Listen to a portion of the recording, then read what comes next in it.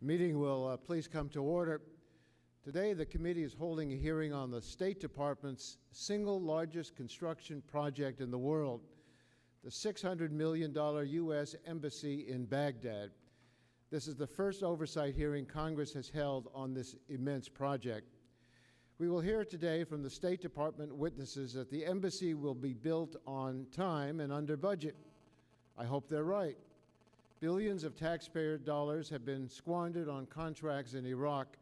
There should be at least one major project that's done right.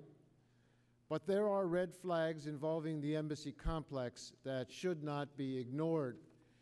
On July 5, the Washington Post ran a front-page article that described, quote, a cascade of building and safety blunders, end quote, in the facility being built to house the embassy's security guards. This facility was built by the same company, First Kuwaiti, that is building the main embassy. It was delivered to the embassy with the assurance that it, quote, meets and exceeds contract requirements. It passed the inspections required by the State Department, and it seemed like a success. But when the kitchen equipment was turned on for the first time in May, the appliances didn't work, the electrical wiring melted, creating a serious fire hazard. Embassy officials cabled Washington, poor quality construction, life safety issues, inherent construction deficiencies left the Post with no recourse but to shut the camp down in spite of the blistering heat in Baghdad. Over 2 months later, the base for the guards remains shuttered. As we will learn today, there are other red flags. The oversight and management of the embassy project appears to be in disarray. The State Department agency responsible for the day-to-day oversight of the project is the Office of Overseas Building Operations, or OBO. But the OBO appears to be in a raging battle with the State Department officials in Baghdad who will ultimately live and work in the new embassy. The conflicts are so severe that the senior OBO official who was supposed to be on the ground in Iraq monitoring the construction of the new embassy has been banished from the country. It does not help matters that there are only 3 career State Department officials on site to oversee this massive project. Everyone else is a private contractor. The project has also been beset by allegations that the prime contractor, First Kuwaiti, has used forced labor to build the embassy, violating the laws against human trafficking and sending exactly the wrong message to Iraqis and the rest of the world about U.S. respect for human rights. This committee called this hearing to investigate these allegations. As the principal oversight committee in the House, that's our job. Unfortunately, the State Department has taken exactly the wrong approach to our inquiry. The department has gone into full bunker mentality, stonewalling the committee's document requests and obstructing our efforts to conduct legitimate oversight of the embassy project. The committee sent a letter on July 10 requesting documents in preparation for today's hearing. We asked for a list of 8 discrete, clearly identified memos, reports, and cables. We also asked for a set of broader documents, including communications, briefings, and meeting minutes. We informed the department that we wanted the 8 documents we specifically identified before today's hearing. The rest could be produced afterwards. In response, the committee was told almost daily that these documents were on the way. We were told they are being gathered, they are being reviewed, they are in the approval process, they'll be here tomorrow. But aside from 2 incomplete cables, none of the documents were provided. Finally, 2 weeks after we requested these 8 documents, we issued a subpoena for the documents. The due date was yesterday at 4 p.m. The department produced none of the documents by the deadline. Just this morning, the State Department faxed over a handful of documents that were required under the subpoena. Some of these documents raise even new questions. In one email exchange, the senior coordinator of the State Department's Office to Monitor and Combat Trafficking in Persons write that he has, quote, strong concerns about allegations of human trafficking among state contractors in Iraq.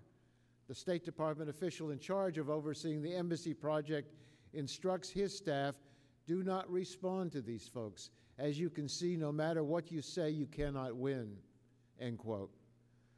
The fact that the department is resisting congressional oversight doesn't mean that the project is failing, but it inspires no confidence in the department's assertions that everything is on track. We have also received limited cooperation from the State Department's prime contractor on this project, First Kuwaiti. We sent an invitation to company officials to testify here today, but they refused. We asked to review knowledgeable First Kuwaiti officials, but they refused. We asked for a telephone call to ask questions, but again they refused. First Kuwaiti did make a substantial document production to the committee and did provide a written statement, but from the standpoint of the U.S. taxpayer, its refusal to testify is, to me, another red flag. The State Department awarded First Kuwaiti a contract to build the largest U.S. embassy in the world. The company is being paid $500 million in taxpayers' funds, yet it is acting as if it is unaccountable to Congress and the taxpayer. There is one party in this process that did cooperate with the committee, and that is KBR.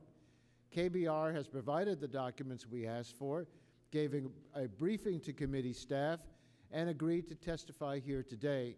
And when they took these steps, even though they knew that I have been an outspoken about my concerns about other KBR projects in Iraq, despite the obstacles we faced, today's hearing will raise important questions about the embassy project. Witnesses will describe evidence of substantial labor conditions and shoddy construction work. Internal cables will reveal a department at war with itself. My goal is to use this hearing to begin to sort through the claims and counterclaims that envelop the embassy project. We won't answer every question that has emerged about this secretive project, but if we can shed more light on some, we'll be doing our job. I hope the embassy project opens on time and under budget, but real questions about the project are being raised, and these need to be addressed. This is an unusual hearing in that it is being held as a joint hearing of the full committee and its National Security Subcommittee. The hearing is being held jointly in recognition of the extensive work that the subcommittee has been doing for the past several months to examine the allegations of human trafficking by First Kuwaiti. For this reason, after Ranking Member Davis is recognized for his statement, Subcommittee Chairman Tierney and Subcommittee Ranking Member Shays will be recognized for the opening statements, and then we will go directly to the witnesses. Mr. Davis. Thank you, Mr. Chairman. You know, in my opinion, this could have been a good hearing. It could have been a thoughtful examination of how the State Department's Overseas Building Operations Office constructs diplomatic facilities under difficult conditions in some of the most inhospitable parts of the world. And it could be a responsible assessment of incidental and systematic problems encountered by an ambitious program to build more secure embassies, particularly the effort to complete the state's largest single project ever in Baghdad, Iraq, in the middle of a war zone. It could, but I'm afraid it won't. Why? Because, as I think the Chairman will acknowledge, this hearing is a little bit premature. Based on media reports alone, the committee scheduled today's testimony before completing a thorough investigation of thinly sourced, sensationalized charges of shoddy construction and labor abuses. In what has become an unfortunate modus operandi, politically charged allegations are marching miles ahead of the proven facts. Whenever a news story jumps to a convenient conclusion about suspected administration malfeasance or misconduct, the committee rushes to see how they can elevate mere questions, concerns, and speculation before the real fact-finding. As I've said before, it's oversight by firing squad. Ready, fire, aim. The most significant waste, fraud, and abuses we're likely to uncover today may be our own. So what are we really aiming at today? The allegations of waste, fraud, and abuse at the new U.S. Embassy in Iraq cited in today's hearing title are based primarily on an exchange of State Department cables detailing a dispute over an entirely separate construction project, the security camp adjacent to the embassy, a completely separate contract. Both projects were built by the same contractor, First Kuwaiti General Trading and Contracting, but the camp was designed as a temporary collection of prefabricated trailers and support structures while the $592 million embassy compound involved full-scale construction of permanent buildings. In the short time we've had to pursue claims of substandard materials and practices, we found nothing to suggest the intramural spat over who's responsible for expanding and changing design elements at the temporary camp has any implications whatsoever on the quality of work at the permanent embassy. But here's a fact that does have an impact on the risk of waste, fraud, and abuse. Both projects were built under firm, fixed-price contracts, the kind the majority generally prefers. First Kuwaiti got to work only after no U.S. contractor offered to meet the ambitious 24-month schedule while facing substantial financial and logistical risks building in a war zone on those terms. They wanted a cost reimbursement arrangement. Under the fixed-price vehicle, disputes over electrical wiring loads and dripping pipes can have little impact on ultimate cost. In effect, we're here litigating a punch list, the usual inventory of fixes and finishing touches generated by any project this size. Allegations about labor abuses and human trafficking violations are far more serious, and it appears the State Department took them seriously. We can be proud of U.S. labor protections, but shouldn't be naive about the applications elsewhere in the world. Nevertheless, complaints about working and living conditions were referred to the State Department Inspector General, who, in conjunction with the IG for the multinational forces, Iraq, conducted on-site inspection and interviews with foreign workers and U.S. personnel. The state IG team found, quote, nothing that caused us to believe that trafficking and persons violations had occurred at the site, unquote. The military IG did find illegal and deceptive hiring practices by recruiting agencies, but he found no evidence of the alleged abduction, abuse, overcrowding, or unsanitary facilities. In fact, the MNF IG concluded of the 58 living areas inspected, the State Department facility, quote, rated in the top third with above average quality of life conditions, unquote. Against those findings, we have claims by disgruntled ex-employees who may have pending or potential financial interests against the government. Their accusations should be evaluated very carefully, something we have not had the opportunity to do. They may sound atrocious. Someone saw passports in a safe or boarding passes marked Dubai on a flight to Iraq. But today we'll get one side of the story. Only further inquiry will tell us if the passports were stored voluntarily or whether anyone boarding a charter flight in Kuwait was confused about its destination. Another reason not to take these allegations at face value is that they've been thrown at an extraordinarily effective federal agency. Under the leadership of General Charles Williams, State Bureau of Overseas Building Operations has completed 47 new secure diplomatic facilities in 6 years, on schedule and all within budget. He brings unimpeachable credentials to a difficult job coming out of retirement at the request of his friend Colin Powell. After logging 2,000 flight hours in helicopters in Vietnam, General Williams finished a 29-year Army military career successfully, completing major construction projects with the Corps of Engineers. He knows how to build. He's proven his dedication, his skill, and his integrity. I question whether we'll prove anything else here today. Nevertheless, I thank the witnesses for their time and perspective. Thank you, Mr. Davis. Mr. Tierney, Chairman of the Subcommittee. Good morning, and thank you, Mr. Chairman. I want to thank you and Ranking Member Davis for allowing the National Security and Foreign Affairs Subcommittee to jointly hold this hearing. There are many questions raised by the construction of this enormous 65-acre, 24-building walled fortress of an embassy in Iraq. What will it mean to Iraqis? Will most Iraqis react like one quoted recently in the Los Angeles Times article, who said they're not leaving Iraq for a long time, and he called the embassy a symbol of oppression and injustice? What purpose does an embassy serve if nearly 1,000 of the United States of the State Department officials are only rarely permitted to interact with Iraqis outside the Green Zone? An essential part of their job is questioned by the American Foreign Service Association, the professional body representing State Department employees. What does it mean that our military is planning on co-locating at the embassy site, and how will this be interpreted? Is this reminiscent of the even larger Somalia compound that was dismantled by looters after the overthrow of the dictator Mohammed Siad Barre, and does it foretell the planned Lebanon embassy now said to be located in the heart of Hezbollah-controlled territory?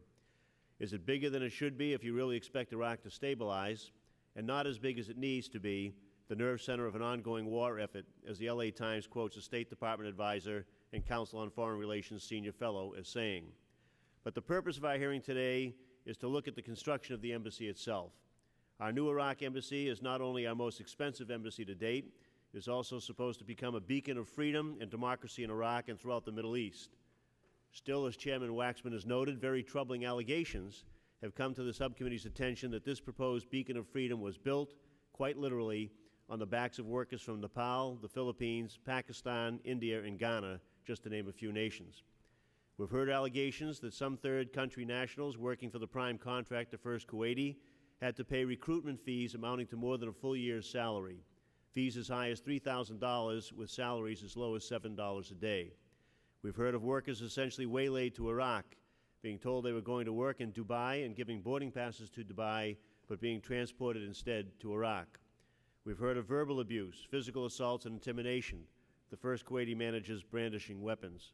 We've heard of workers living a dozen or 2 dozen or even more in a single trailer measuring 40 feet by 10 feet.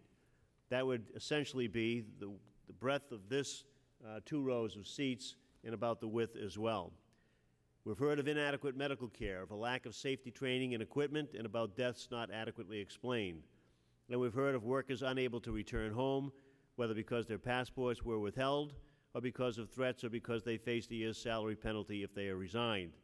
And I might note that the withholding of passports by employers is an act forbidden by the United States government. Our first panel today consists of former workers from the embassy site who will tell us what they themselves have heard and saw. We take these allegations very seriously. Unfortunately, however, it appears that not everyone may have done so. We have learned during the course of our investigation that a number of officials in our own State Department may have looked the other way when confronted with these disturbing or inconvenient allegations. Our State Department is supposed to be the face of U.S. diplomacy to the world. Unfortunately, it appears that when it came to the workers used to construct our flagship embassy in Iraq, some State Department officials may not have kept their eyes wide open. For example, it has become clearer and clearer that little to no forethought on labor issues had been done during the contract award and in the vetting of First Kuwait. It appears that State Department officials have largely taken a hands-off approach with respect to First Kuwaiti's relations with its third country workers.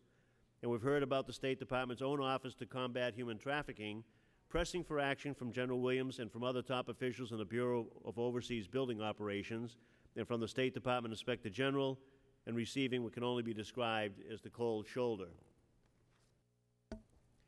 We have a State Department Inspector General who reportedly allowed First Kuwaiti itself to select the workers to be interviewed, an Inspector General who apparently didn't even interview those alleging abuses, and an Inspector General who didn't use interpreters despite the fact that only 10% of the worker population was fluent in English.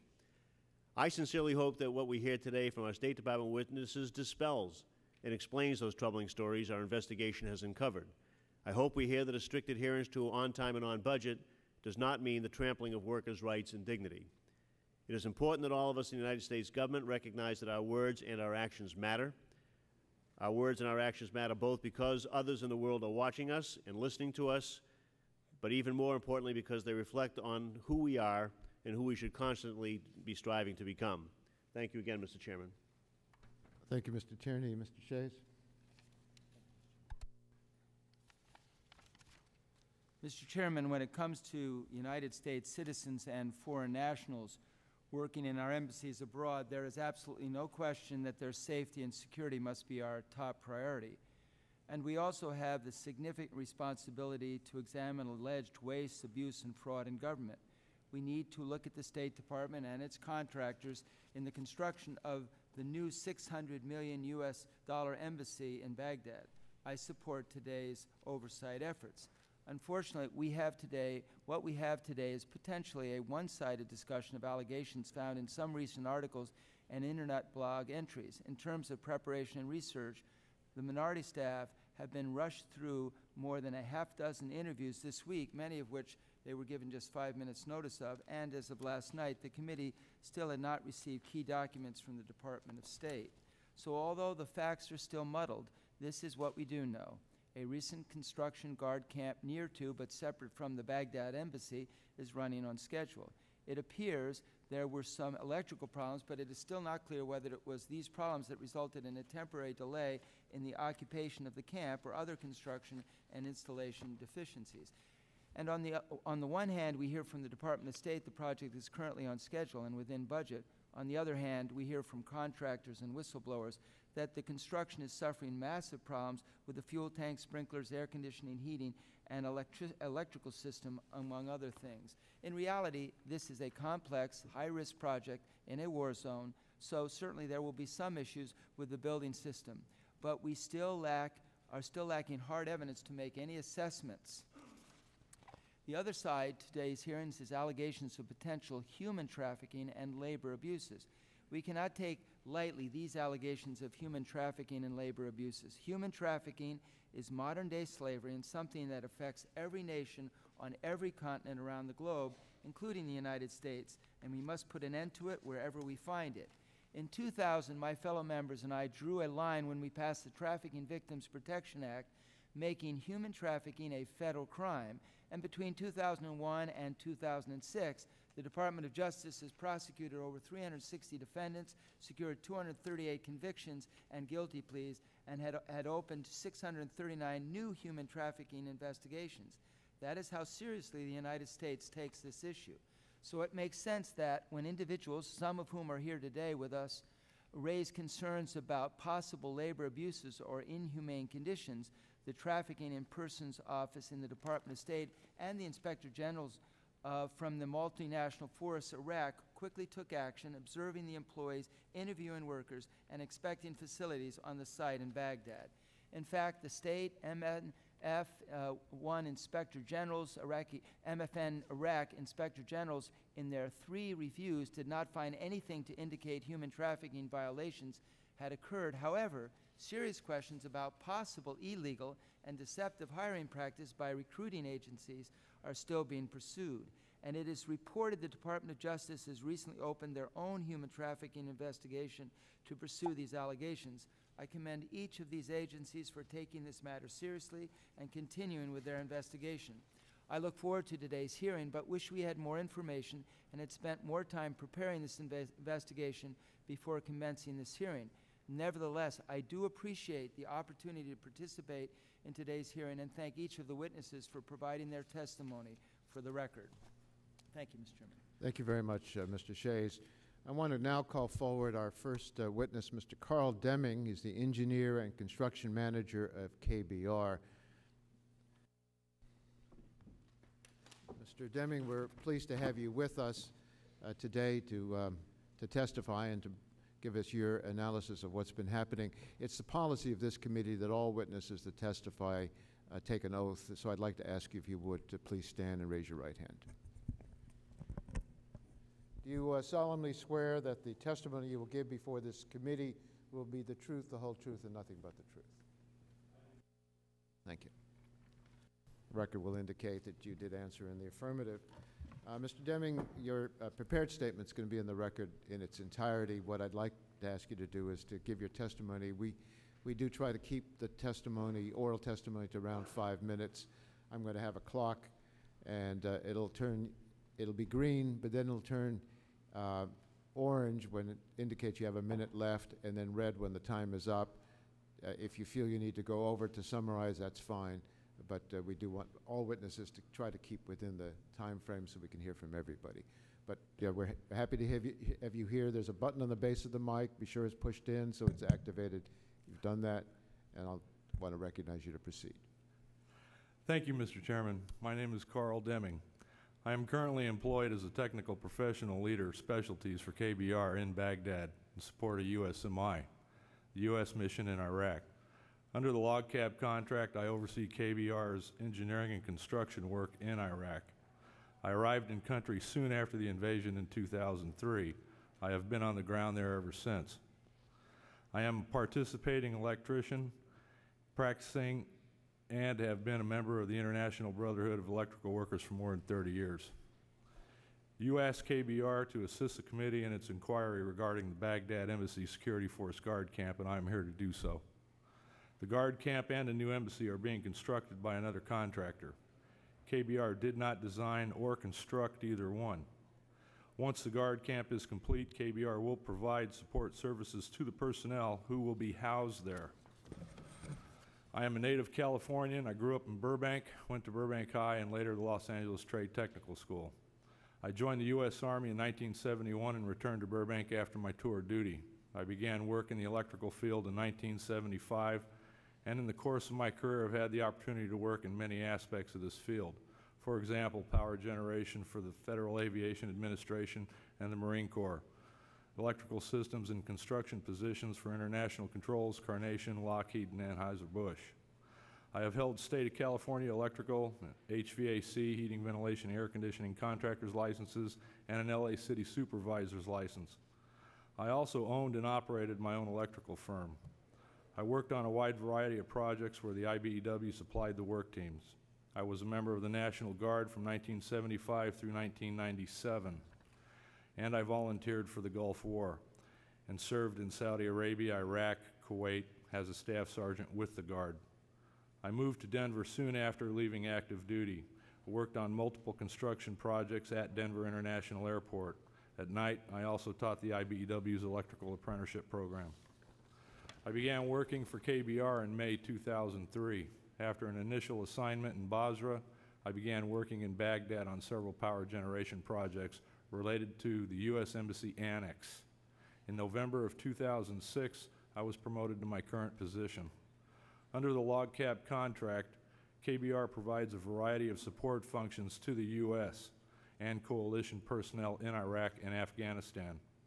As part of that work, every day KBR provides meals, laundry, and other support services throughout theater. Specific to today's discussion, KBR was asked to prepare to provide similar services at the Baghdad Embassy Security Force camp. As I mentioned before, KBR did not design or construct either the guard camp or the new embassy compound, but has the company prepared to support personnel at the guard camp. KBR participated in several site visits and was asked to conduct a technical inspection of the facilities. This is not unlike having an inspection done before buying a house. My team and I carried out these inspections, and earlier this week, at committee's request, I briefed the committee's bipartisan staff on our findings. I am here today to answer any questions you may have. Thank you very much for your testimony. I have questions, and I know other members will as well. We're going to proceed to recognize members 5 minutes at a time. The Iraq Embassy is the largest construction project at the State Department. It has a price tag of $600 million, and its successful completion is an essential part of the administration's strategy for Iraq. The first part of this mammoth project is to be completed was a base for the security guards. It was delivered to the embassy this spring by the prime contractor, First Kuwaiti, with the assurance that it meets and exceeds contract requirements. My understanding is that KBR was hired by the State Department to run the guard base and prepare meals for the guards. As a result, KBR entered the facility after it was turned over to the embassy to see how the equipment was operating. Mr. Deming, I want to ask you about the problems KBR found in the construction of the guard base when you tested the facility. I understand you were part of a KBR team that was involved with the process of starting up the dining facility in the guard camp after the First Kuwaiti finished assembling it. Is that right? That's correct, Mr. Chairman. On May 25th, the embassy sent a cable back to Washington to the Overseas Business Operations Office, or OBO, that describes some of the problems you encountered with the process. I'd like to make this cable part of the record today, and without objection, that'll be the order. Paragraph 3 of the embassy cable says that on May 14th, KBR was in the process of initiating the dining facility when the wires began to melt. Is that right? That's correct, Mr. Chairman. Paragraph 4 of the cable states that some of the appliances were not working properly and there was a burning smell. It also says that the staff received electrical shocks.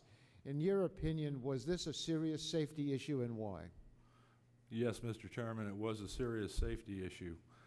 I'll explain why as layman as I possibly can. The grounding issues and the personnel injury as far as coming in contact with any of the metal equipment, such as being commercial type cooking equipment and such in the facility, as well as the type of facility it is. They are trailers or modular units, and they are steel or metal of construction.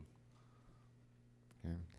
At that point, the cable says you had shut off all the equipment and could not serve any meals.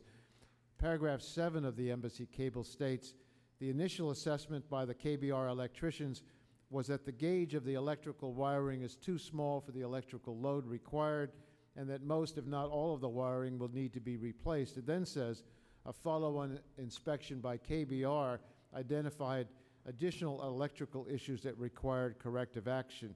Can you tell us more about the problems you found? Yes, sir, Mr. Chairman. In regards to the electrical cable, the equipment that this cable was feeding, we call them circuits, and they're protected by overcurrent devices. The system does not work properly if it's not designed properly. We did not have the design drawings or plans at that time, so we were merely there to assist in starting this facility up so we can serve the first meal on the 15th of May. During that time, these issues arose, and we did have personnel that were getting shocked or electrocuted mildly at the facility. We did shut the power off to investigate and assist the contractor overseas building office to find these issues and try to remedy them. Well, the cable mentions problems with the grounding, electrical feed, split wiring, wiring not contained in junction boxes. Paragraph 11 of the embassy cable states that on May 24, 10 days after the meltdown, OBO said the wiring had been corrected. You came back on May 25th, the next day, but you still found continuing concerns with the wiring according to the cable. How can it be that OBO thought it had fixed the problems when it really hadn't? Mr. Chairman, we don't monitor what that entity does out there on that camp. We are directed by our client, at that time would be the U.S. Army, to perform these tasks, and only under direction do we actually act. Well, the wiring failed once. First Kuwaiti fixed it, and OBO checked it, but there were still problems. And if what you are telling us is right, something appears to be seriously wrong with the management and oversight of this project. This doesn't mean that the rest of the embassy project will be plagued by similar problems, but it obviously raises a major red flag. The State Department said the guard base was fine, that it met and exceeded requirements, but it turned out to be a fiasco. The $600 million question is whether we are going to discover the same kinds of problems when the embassy is turned over to the State Department this fall. I want to recognize Mr. Shays for 5 minutes as well. Mr. Deming, first, you deserve a tremendous thanks for serving your country by serving overseas in Iraq for so long in your capacity with KBR, and I thank you for that. Thank you, Congressman. What I want to do is just be clear. We're not talking about the $600 million embassy. We're talking about a temporary camp designed to house workers who would work on this $600 million embassy. Is that correct? To my understanding, Mr. Congressman, that BESF was the Baghdad Security Force camp. This would be... Is the answer yes? For the security force. What you're talking about now is a facility that is temporary, designed to hold the security forces or the workers or whatever, correct? Correct. Okay, we're not talking about a permanent embassy problem, correct? This does not attach to the big embassy campus itself. Okay. And I mean, I'm not trying to suggest that we should have problems in a temporary facility, but I want us to make sure we're not mixing the two right yet. Now, it's my understanding that the OBMO, the Oversight Building, Overseas Building Operations, is a State Department agency that had basically written out the specs for this temporary facility, and that when KBR got there, they felt that the facility was not adequate. Is that not true? That would take some explanation, Mr. Congressman. Well, first off, isn't it true that this was a facility that was built according to the specs of the State Department, and when KBR got there, they said this isn't going to be able to handle all that we need? Isn't that true? Can I explain Well, to that? first off, tell me if it's true or not, and then explain. That is true. Okay, now explain. Okay, what the issues were when KBR was asked to perform operation and maintenance and logistics services at the guard camp itself. We have certain equipment and support mechanics that require trucks, fire trucks, fuel trucks, and et cetera. At that time, we did not have a lot of information. Yeah, I need a shorter version. The bottom line is that are you trying to say that they should have known that it was not going to be adequate? No, sir. We could not get our equipment in there to perform that O&M. That was our pushback. Okay. Are you a witness today to have evidence about the embassy itself, and that the embassy itself has major construction problems? No, Mr. Congressman. Okay. So your thrust today is just to say there may be indication of some problems with the full embassy because there's problems with this temporary site. Or are you just here because you were requested to be here? What's your motivation for being here? I was requested to be here, or asked to be here, Mr. Congressman, to explain the difficulties and issues at the security force camp. Okay.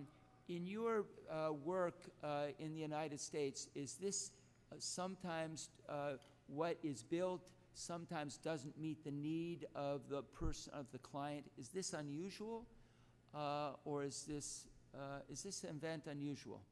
What you're encountering? What you encountered in Iraq? Comparing to Iraq, it's a very volatile environment. Unusual, I would say no, sir. Okay. Thank you very much, sir. Yeah, I'd be happy to yield to my colleague. Is the problem here with the specs, or is the problem with the construction? Mr. Congressman, KBR was never privy to the specifications that this entity was built by. We were going by the United States National Electrical Codes and some of the national building codes, the UBC and the UMC. So you don't have any information that the construction didn't meet the specs and there might have been a problem with the specs? That's correct. And you don't have any information that there is anything wrong in the construction at the embassy at all, do you? That's correct. Thank you. Mr. Cummings. Thank you very much. I want to thank you, Mr. Deming, for being with us today. And did I understand you correctly when you said that you are an electrician? That's correct, Mr. Congressman. And how long have you been that? Over 30 years, Mr. Congressman. Now, Mr. Deming, I understand that after the wires melted at the guard camp, is that true? They melted? Yes, sir, Mr. Congressman. All right, let me see if we can connect some dots here. The embassy asked, after they melted, the embassy asked KBR to conduct a technical inspection of the entire guard camp electrical system. Is that correct? Yes, sir. And were you a part of that in any way? Yes, I was, Mr. Congressman. All right. Now, Mr. Chairman, I have a copy of KBR's report dated May 25th, 2007, which I asked to be made a part of the hearing record. Mr. Deming, this report says that it is from Paul Creation. You know him? Say that again. I'm probably pronouncing his name wrong. Paul, C-H-R-E-T-I-E-N. Cretin. Yeah, who is he? He's my electrical engineer. He works on my staff. All right, so he's under you? That is correct, Mr. Congressman. All right. On page 1 of this report, it lists areas, quote, areas of concern, and it says this, quote, one of the greatest areas of concern is the use of counterfeit wire, unquote, which refers to a wire found which has a particular wire size printed on the insulation but actually has smaller, lower capacity conductors. Is that right? That's correct, Mr. Congressman. Did you actually obtain samples of the counterfeit wire? Yes, that is correct, Mr. Now, Congressman. that word counterfeit, that's a pretty strong word, isn't it? Yes, it is. And in other words, it implies that somebody did something wrong. Is that right? In other words, that that is not proper. Is that right? That's correct. And how did you determine what the size of the wire and the installation was? When the team was inspecting on that technical inspection through the panels to further meet the needs of the direction that we received, they identified that first by looking at the cable that was installed. Further investigation, we found that the cable was marked, and on that cable marking, it was marked for the required cable size. As further investigation went, the copper diameter size of the conductors inside the multi-conductor cable was sought to be smaller than what the stamped rating was on the jacket. So, in other words, even if the specifications had asked for a certain thing, when you went to look at the wire, that even if the specifications had asked for it, the proper wire was not there. Is that correct? That's correct. I believe we have a picture of the counterfeit wires you found. Can we please display that on the screen? And where did you find this wire in the camp? This particular cable was going to the fryers from a panel inside the DFAC, the dining facility. And so what problems might result from the use of such a counterfeit wire? Well, they might melt. As they did? Correct. After you did your report to the embassy wrote this cable to OBO, and here's what they said, and I quote, "Several additional issues have arisen, including the discovery of counterfeit wire," end of quote. So they reported what you found to Washington. Now, I want to show you what Washington said in response. This was written on June 7th, and I asked that it be entered into the record. The cable said this, quote, "We have also asked KBR and Post to identify any counterfeit wire in its location, and they have not been able to do so." Mr. Deming, first of all, did you understand what I just said? Yes, Mr. Congressman. And I'm asking you, Mr. Deming, did anyone at OBO ever ask you about the counterfeit wire you found? No, Mr. Congressman. Did anyone at OBO ask anyone on your team about it? Mr. Congressman. To your knowledge? To my knowledge, no. Do you know why OBO would claim in this cable that they asked you for this when they didn't? Do you know? No, I do not know that. One of the documents that the committee subpoenaed is a fire safety inspection report at the embassy complex itself. We understand that this inspection report documents a number of serious safety risks similar to those that KBR found at the Guard base.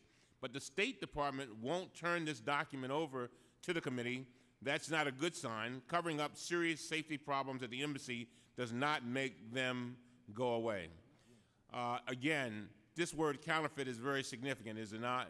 That is correct, Mr. Congressman. Thank you very much. Thank you, Mr. Cummings. Mr. Davis? Did you ever, you showed the cable, this counterfeit cable, whatever, to the embassy post, is that right? That's correct, Mr. Congressman. There is an inherent conflict sometimes between the embassy post and OBO in terms of what the specs should be. Everybody, they always are asking to try to get greater capacity, better walls, better flooring. In my experience, that's been true. They always want a little more, and the State Department, to put these things on time and under budget, has certain specs. Do you have any evidence that this wire did not meet the specs? No, Mr. Congressman. Okay. I've never seen the specs. I think that's the nub of the matter. I think what we have here is that if you looked at American standards in a permanent facility, you would have looked for a different kind of wiring that would have supported what you were trying to put in. This was a temporary facility. The specs that were written were one thing, and maybe they should have been something else. I'm not an expert in this area. But what I'm looking for is evidence that the construction here was in fact counterfeit, which would mean they represented it would be one thing and it was something else, versus what the specifications called for. And since this was a temporary facility, I don't know what the specs called for, and we can ask this in our next panel. You don't know what the specs called for, do you? No, Mr. Congressman, I do not. I think that's the point we're trying to get at, is they've made a leap over here without looking at the underlying specifications in the contract. This was a temporary facility. They had a budget, and you know, do you have any evidence that this would not have met the? Well, let me just ask this: what capacity did the customer require for its dining facility? Do you know? How many people they were trying to feed there? There's 1,200 personnel that were to live on that guard camp, and they serve 3 meals a day. What organization is KBR's customer for the O&M contract to operate the guard camp? Could you repeat that, Mr. Congressman? What organization is your customer for the on the O&M contract to operate the guard camp? Who are you working for? The U.S. Army. Okay, so your contract was with the U.S. Army, and this was a State Department facility. That's correct, Mr. Okay. Congressman. Now, what capacity does that customer require for its dining facility? Capacity as in personnel? Mm-hmm. There's 1,200 personnel. Okay. Is that capacity different from the capacity the dining facility was built to support? I do not believe so, Mr. Congressman. Okay. Some have said that the reason for the problems with the wiring in the dining facility was caused by KBR installing more equipment than the facility was designed to accept. Now, what's your view on that? That's not true. Okay. But you haven't seen the specs? Have not seen the specifications, Mr. Congressman, but most of the kitchen equipment, commercial type of kitchen equipment, was already installed, not by KBR. Right. Now, OBO says that they repaired the damage soon after and that the wiring issue was resolved. Is that correct? Those were the readily identified issues on May 14th that they resolved. So they resolved those issues? Yes, Mr. Congressman. Pretty quickly? Yes, Mr. Congressman. Is the dining facility that you inspected capable of handling the capacity required by your customer? Yes, Mr. Congressman. Okay. What improvements need to be made to the dining facility in order to meet your customer's capacity requirements, or are they already done? In our contract, and according to preventative med issues and some of the Army regulations, were required certain things to happen as far as how hot the water must be, how much water we must have to properly sanitize and wash the dishes. The food storage were required in some instances to maintain several days of storage because of the environment that we're in. And in situations like that, Mr. Congressman, are required that we brought to the attention that facility did not meet. Did you have concerns about your contractual liability for the dining facilities during the contract for the camp? Just when we were asked to do the O&M services is when we brought up those concerns. Do you know if KBR submitted an offer to build the embassy compound? No, I do not know that, Mr. Congressman. But once again, just to clarify, you have no knowledge or no relationship between what was done at the embassy itself versus this separate contract for the tents and the dining facility. Is that correct? That's correct, Temporary Mr. facilities. Congressman. Okay. Thank you very much. Thank you. Ms. Watson, you're recognized for 5 minutes. Thank you so much, and thank you, Mr. Denny, for being here. In the OBO's cable responding to the embassy's concerns, they essentially blame you at KBR for all of these problems, and I'd like to have you respond to some of the statements. The basic argument seems to be that after the camp was turned over, KBR came in and added a lot of extra equipment that was never intended to be there. So let me read you what the OBO's cable actually says, and it's in paragraph 3. It says, this was a problem created solely by Post and KBR by putting additional equipment in the facility and not checking the electrical loads. And the cable also says, all such equipment appeared to be larger, higher power requirement. The manufacturer had intended based on our original specifications. This is the real reason for the facility overheating. So what is your response to that claim? Ms. Congresswoman, we did not provide any extra equipment to the kitchen facility other than the a 20-foot by 8-foot container for a chiller or cooler unit, which was placed outside the dining facility and wired to a separate circuit system, as well as a 20 by 8-foot container utilized as a freezer container. And those two items were brought over from the previous camp where the guards are living now, Camp Jackson, in order to store food there in preparation to move the guards over to the new camp and provide DFAC services by May 15th. Can you stipulate to that the equipment that you brought in and the reason? Yes, ma'am. The equipment that we brought in was specifically for the additional food that was required and to start the DFAC services on May 15th. Is there a work order that would state that in writing? Was there a work order? There was some, there would had to have been a work order for us to do that, Ms. Congresswoman. And on the email traffic that just been handed from First Kuwaiti, on one of their preparations for a billing statement, they do include adding an existing chiller to be moved from the triple canopy camp and add existing freezer to be moved from the triple canopy camp.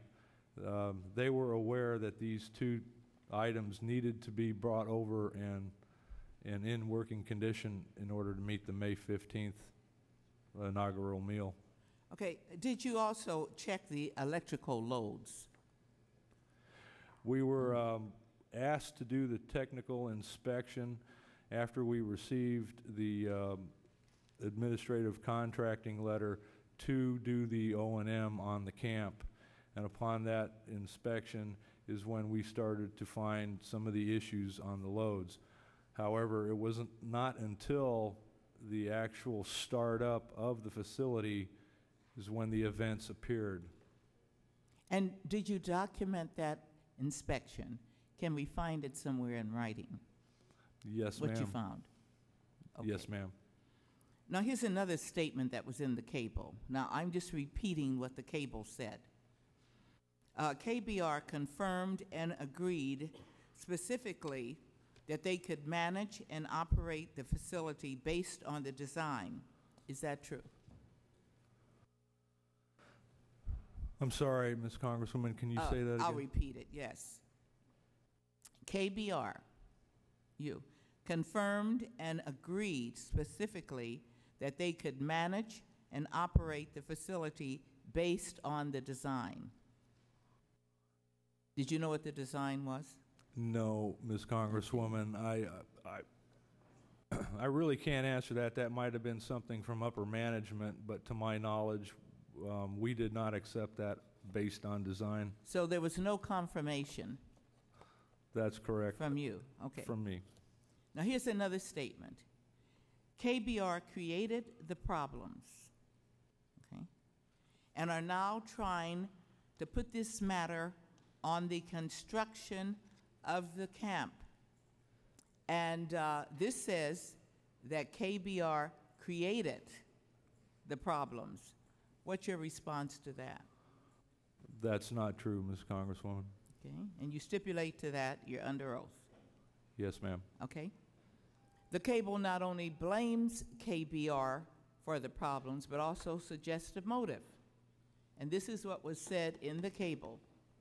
May I have Just finish up if you would, please. Thank you. Okay, I'll go real quickly. These items do not represent any health or safety risk as outlined in the 25 May cable and will not stop Post from occupying the camp if they desire. For whatever reason, it appears Post and KBR simply do not want to operate the camp for other reasons which have nothing to do with the construction or equipment installed as part of the original scope. Do you have any idea what's being said here? And does KBR have other reasons for not wanting to operate this camp? No, Ms. Congresswoman, I do not understand the justification of that statement. However, if I may, I'd like to, your question about the safety of the camp. On May 15th, I received an email from my electrical superintendent working out there describing how our guys have gotten shocked touching up against the frame of the trailer. None of our wiring was powered up at the time of the modifications that we were doing over there for the May 15th meal. So they shut down the breakers one by one to find the cause. One of the feeds for the oven had actually melted. This was a feeder wire to the ovens. Equipment KBR did not supply. The actually melted and came into contact with the trailer, causing personnel in there to get shocked or electrocuted. It did not trip the circuit breaker, the overcurrent protection, because it's improperly grounded. That's another safety issue that we discovered during the May 14th startup. This goes on, ma'am. Thank you. We can cover that maybe at another time. I'll Thank you, continue to Mr. probe this if we have a second round. Thank you very much. Mr. Westmoreland, you are recognized for 5 minutes. Thank you, and thank you for coming to testify. Are you aware of any labor abuse that was involved? No, Mr. Congressman.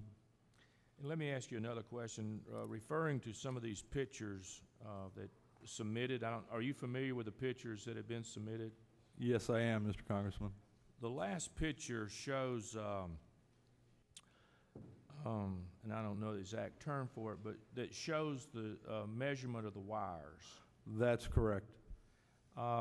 Could you tell me what those numbers actually say on that picture? That's correct. On the top picture, the micrometer reading is the cable that we buy, that we have had in stock from our purchases. The 3.9 is the diameter dimension of the copper wire inside that cable. It's a multi-conductor cable. And if you take the diameter divided by 2 squared and do some mathematics, you get the area in millimeters of that cable, which comes to a little over 10 millimeters. That's referred to as a 10 millimeter square conductor or multi-conductor cable. The bottom picture shows the suspect counterfeit cable marked clearly 10 millimeters square. With the micrometer gauge on that, it's reading 2.8. And again, if you do the mathematics, Mr. Congressman, the area square of that conductor will come out to 6 millimeter. That 6 millimeter difference is a significant amperage load difference on that cable of what it's capable of carrying. Thank you. And I noticed you got a calculator there next to it, so I'm assuming that you just can't do this in your mind. It takes some type of calculation to come up with these millimeters. Is that correct? That's correct, Mr. Congressman. How many electricians have you ever seen on the job that carried around one of these,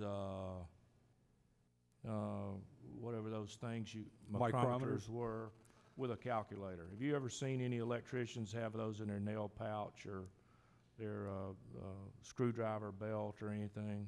No, Mr. Congressman. Okay.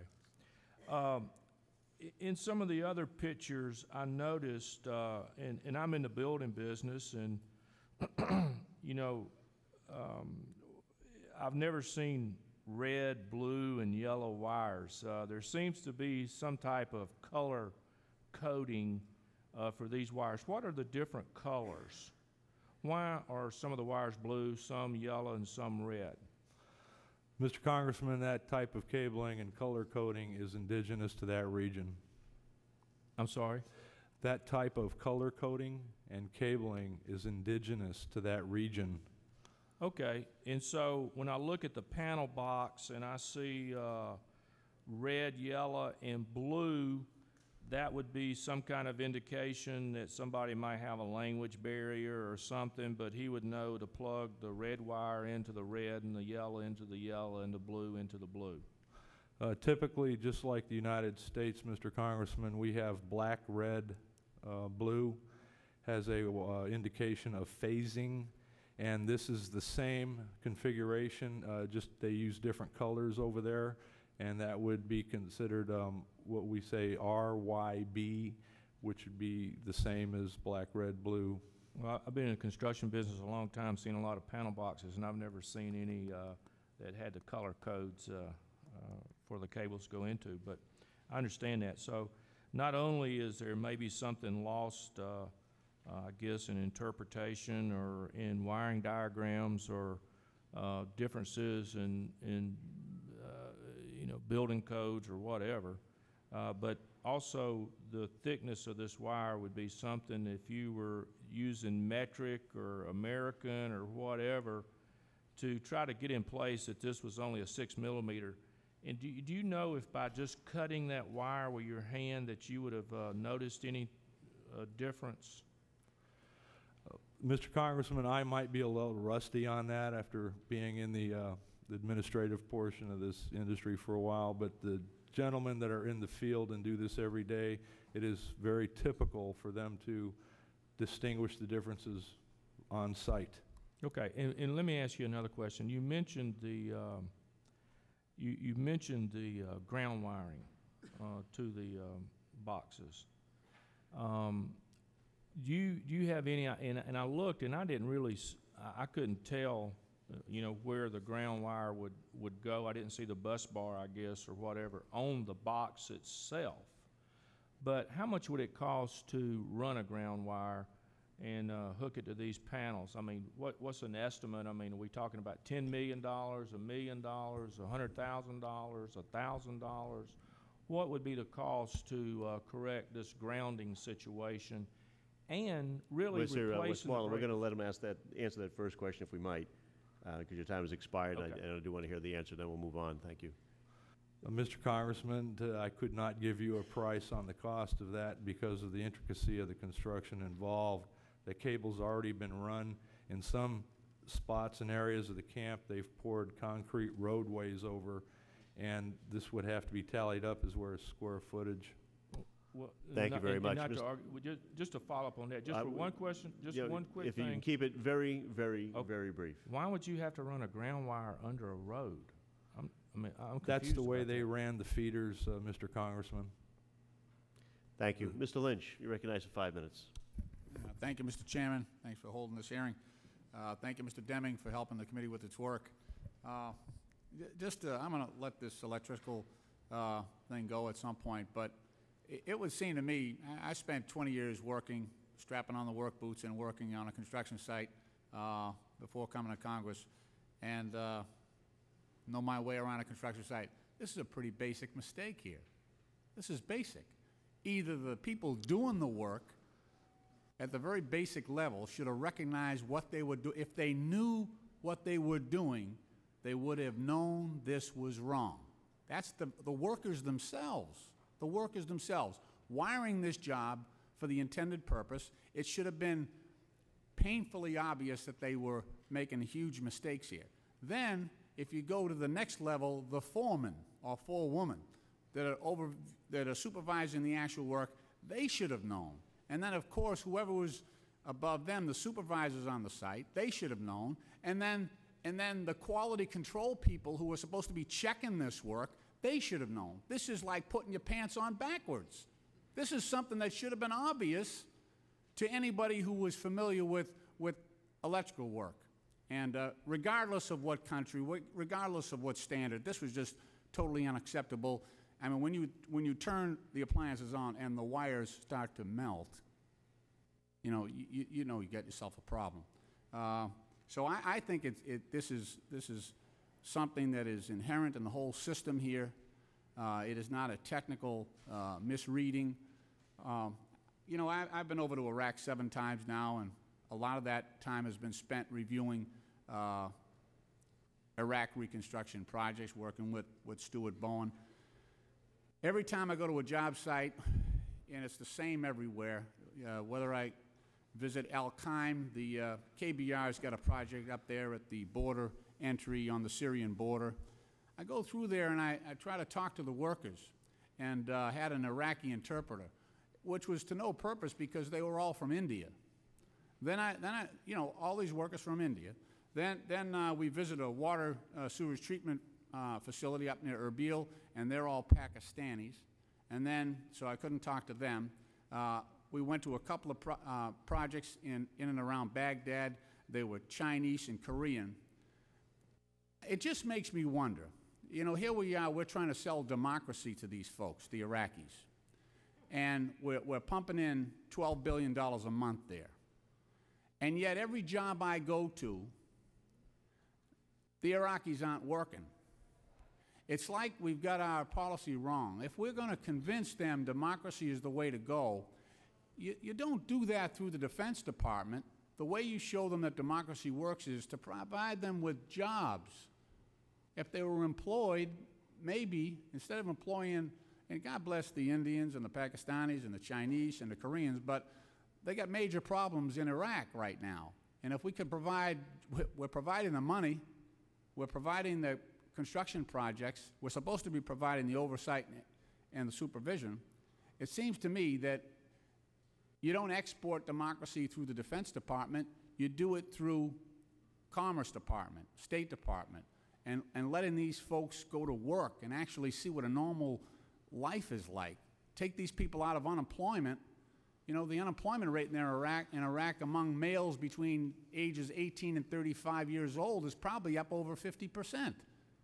Put some of these folks to work. And I know, you're probably not the guy responsible for that decision, but someone along the line ought to figure out that if we put some of these Iraqis to work instead of bringing in the lowest wage workers from around the world and exploiting them, it might help the situation there. But is that the practice? I mean, everywhere I go, it seems to be that the workers are from somewhere else.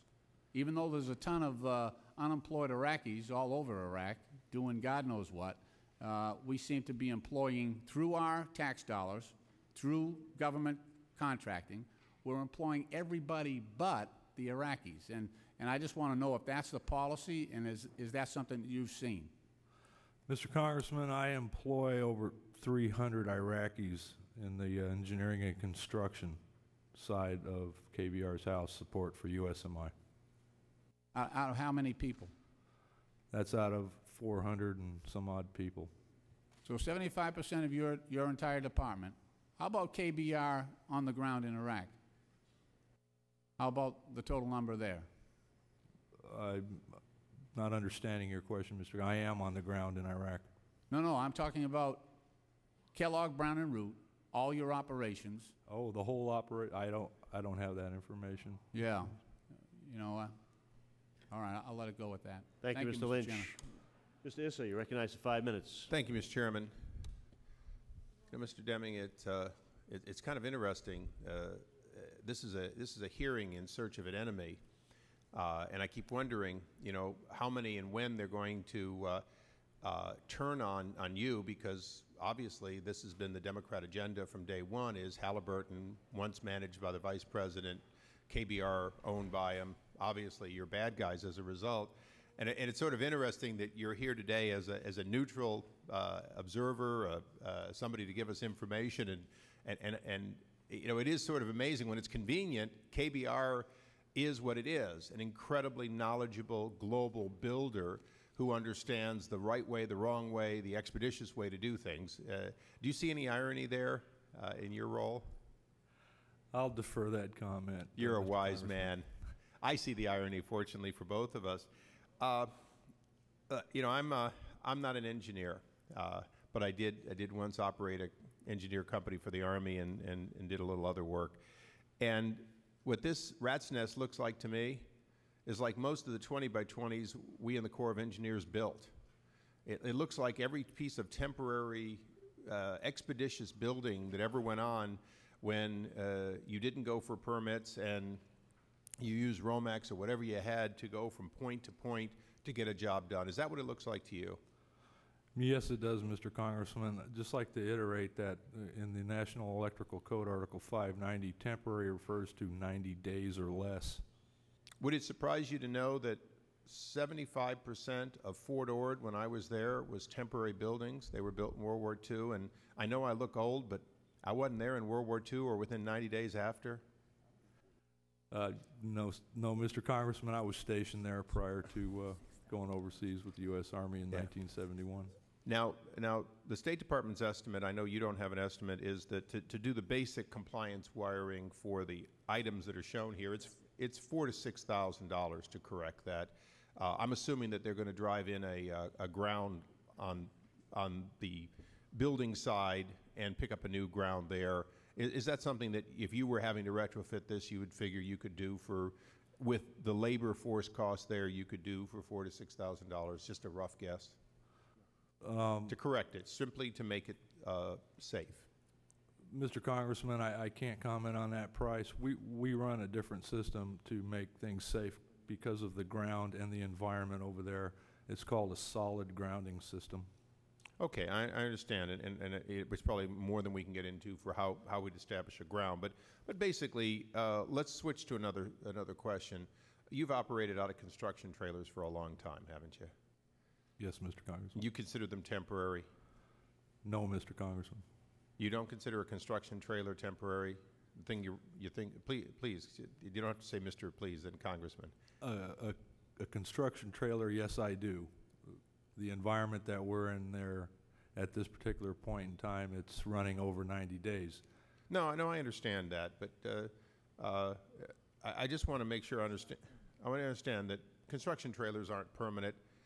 The connection, the actual drop, the electrical drop to a construction trailer is a separate consideration. It's done normally with a black multi-conductor that comes down. And I mean, you do different connections on a construction site.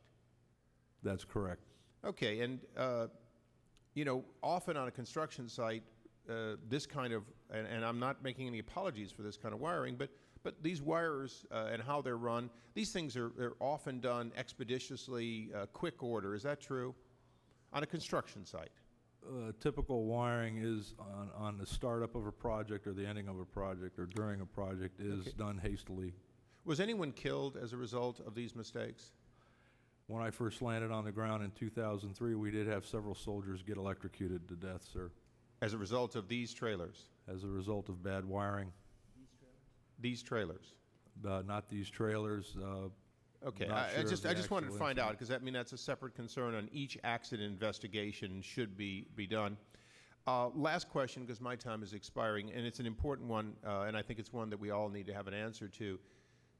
In this combat zone, if you do not source materials at a fairly expensive amount directly from a known source, if you simply buy on the local market or through intermediaries in Iraq, is it likely to get counterfeits? And is that one of the reasons that KBR and other prime contractors pay extra to have known sources they're buying from in the region rather than picking up on the, quote, domestic market? And I'm particularly referring to these, the micrometer measurings and the counterfeits that obviously got into this project. That would be a concern, but it's not common or atypical. We have acquired the proper material in country through local purchasing. Thank you, Mr. Issa. Ms. Norton, you're recognized for 5 minutes. Thank you, Mr. Chairman. I appreciate this hearing. The State Department, we've been hearing for months there. I've been, as well as other civilian employees, have eschewed going to Iraq, even in the safe zones. We're trying to get our soldiers out. We hope we would leave embassy employees there, and this hearing is important to establish whether it is safe for people to be there and whether the United States of America is making it safe. Now, I understand that you have brought some pictures with you, and I'm going to ask a series of questions to try to get to responsibility here. You know, we can look and say, well, you know, you can always fix that. I'd like to know who is responsible. We're now looking at this picture before you. Could you describe for us what the problem is as you see it in your expertise? Ms. Congresswoman, this particular picture here is showing the cabling branch circuits from all the other areas of that particular section modular unit of the defect. This is underneath the defect. This is what, sorry? Underneath the defect, underneath the floor. Some of the areas... So what's the specific problem that you see? Okay, if you look at the cabling there, the wire nuts which show the connections where the wires may have been spliced together with, we call them wire nuts, the little red things, typically are installed in a box with a cover. And if also, it's not with a cover, what's the problem? So Say- what is the problem? What's the danger? What's the problem? these splices are not done correctly according to any standard or code. There is no supporting on the wire, as well as some of the construction. The holes going through the 2x4 typically require about 1.25 inches from the edge. You can see the holes are drilled right at the edge, which would allow for a nail to puncture the cable. Did KBR do this? Was it done prior to KBR? Did first Kuwaiti do it? Who did this? This is the BESF camp. KBR did not perform the construction on this camp. Can we go to the next picture? Would you describe, looking at this picture, if there is a problem, what is the specific problem? I believe what the photographer was trying to depict here is there's no ground bar in this panel. This would be the sub-main panel that is fed directly from the main panel from the generators. When you say no ground, make those, make laymen, dummies like me understand what you mean.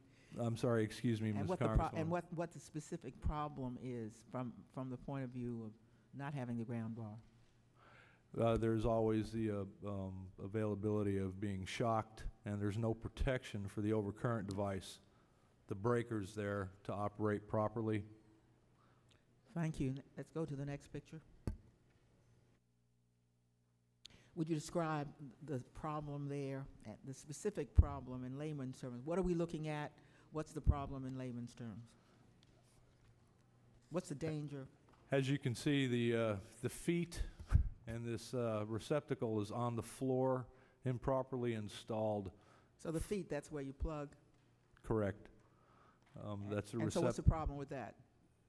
It's on the floor, installed improperly. It would be subject to water and moisture every time they clean the defect. Who did this? KBR do it? Was it done prior to KBR arriving on the scene? This was done during the construction of the BESF camp, not by KBR. Let's go to the next picture. Next picture, please. Describe what this picture is. If there's a problem, what is the problem? Okay, these are 100 amp panels installed inside the dining facility. Again, you have to look really close at these pictures. The grounding, where the green wires are, the main ground going back to the main panel is not correctly or non-existent. So what's the problem from the point of This is view of somebody in the building, for example? This again will is a prelude to electric shock and a safety hazard, and the overcurrent devices won't work properly. Next picture, please. Would you describe any problem if you see a problem? First, tell us what this is a picture of, and if you see a problem, would you tell us what the problem is? During one of the technical inspections we had after the event, our people opened up some of the commercial cooking equipment installed by others in this defect. On the right side, where the brown, blue, and yellow cables are connected to that terminal strip, are incorrectly terminated there, and the phasing is incorrect. With what result, perhaps? That would cause, we have a hot wire on the neutral as well as on the line, so that would cause a short or 400 volts instead of 230 volts for operation. That may cause a fire. Did KBR install these cables, or were they installed before KBR arrived on the scene? This was, again, Ms. Congresswoman, installed by others. Thank you very much, Ms. Norton. Thank you, Ms. Mr. McCollum, Chairman. you're recognized for 5 minutes. Thank you, Mr. Chair. When I'm in a kitchen, whether it's here or if I'm visiting someone and I do travel, I'm in a lot of developing countries, or if I have confidence that when I plug something in, I'm not going to receive an electrical shock because there is, as you described, an international code, correct? I'm sorry, Congresswoman, can you speak a little louder? When I travel somewhere, and I travel internationally, and I'm in developing countries quite often. I'm in U.S. embassies, I'm in USAID hospital facilities, small type of like the equivalent of a Motel 6, not even a 4-star hotel, but just staying someplace. I have confidence that when I go to plug something in, when I go to flip a switch, that I won't be electrocuted because there is an international standard, correct? Not necessarily, Congresswoman. Well, I'm certainly seeing that based on what you're showing me here. I should have very little confidence of anything that has been paid for by U.S. Taxpayers' money, that there's been any kind of international standard followed based on these pictures that you showed me. You would have no confidence without inspecting something yourself before you'd plug something in this compound based on what you've shared with us today, correct? Let me see if I understand your question, Congresswoman. The countries you've been in, developing countries, the environment's atypical of a... I'm saying U.S. buildings that I've been in where U.S. employees are staying, or where the USAID has built a hospital or a clinic, or embassies, that, you know, I should feel fairly confident that if I flip the light switch, I'm not going to be electrocuted. Correct.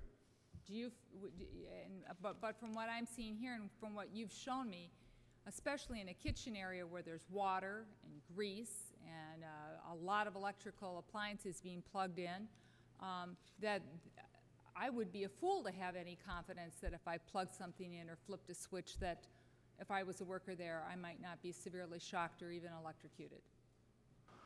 Well, hopefully the entity that would release the building or facility prior to it opening to the public would have made these inspections and corrected all those faults. And that's kind of the position that we're playing here right now, Congresswoman.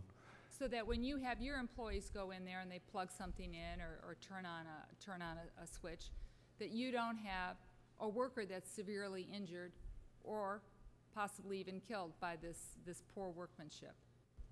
That's correct. I found it interesting when one of the questions you had spoken about counterfeit wiring earlier, and someone said, well, you know, if you follow the specifications, you know, there isn't a problem. Specifications don't ever call for counterfeit wiring, do they? No, Congresswoman. No, I wouldn't think so. Specifications wouldn't call for, as you described in here, an outlet on the floor of a dining area where there's going to be water because people mop it up, to have a non-waterproof flush-mounted plug-in, as one of the pictures showed.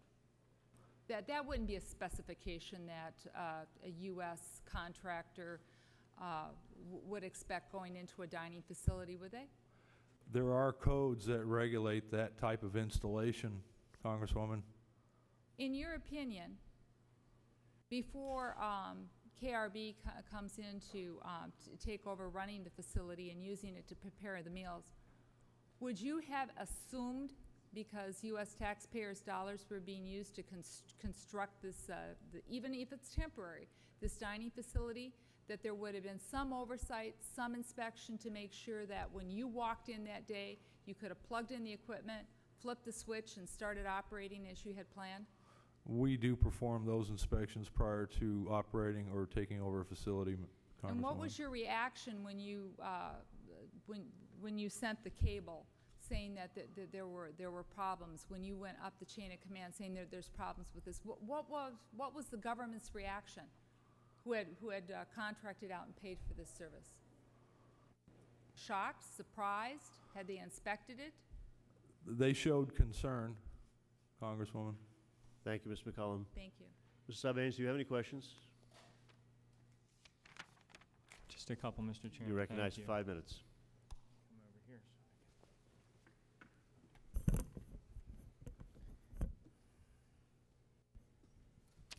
Thank you. Mr. Denning, is it? The KBR's connection to all this, I'm trying to understand just, I mean, this is a basic factual question, but in terms of First Kuwaiti was the prime contractor for this base camp or guard camp that was put together, and KBR was coming in behind for what purpose? Can you just tell me that again? We were asked to care for the facilities under operations and maintenance agreement with the Department of State Facilities Management and our client, U.S. Army. And when we performed the technical inspection prior to accepting the operations and maintenance agreement is when we started noticing. Okay, so First Kuwaiti was not a subcontractor to KBR in this instance? No, Congressman. But has First Kuwaiti been a subcontractor for KBR in other situations? Yes, sir, Mr. Congressman. We have Okay. used First Kuwaiti for other services as a subcontractor. In connection with this embassy project or with other things separate from the project? With other smaller projects. Okay.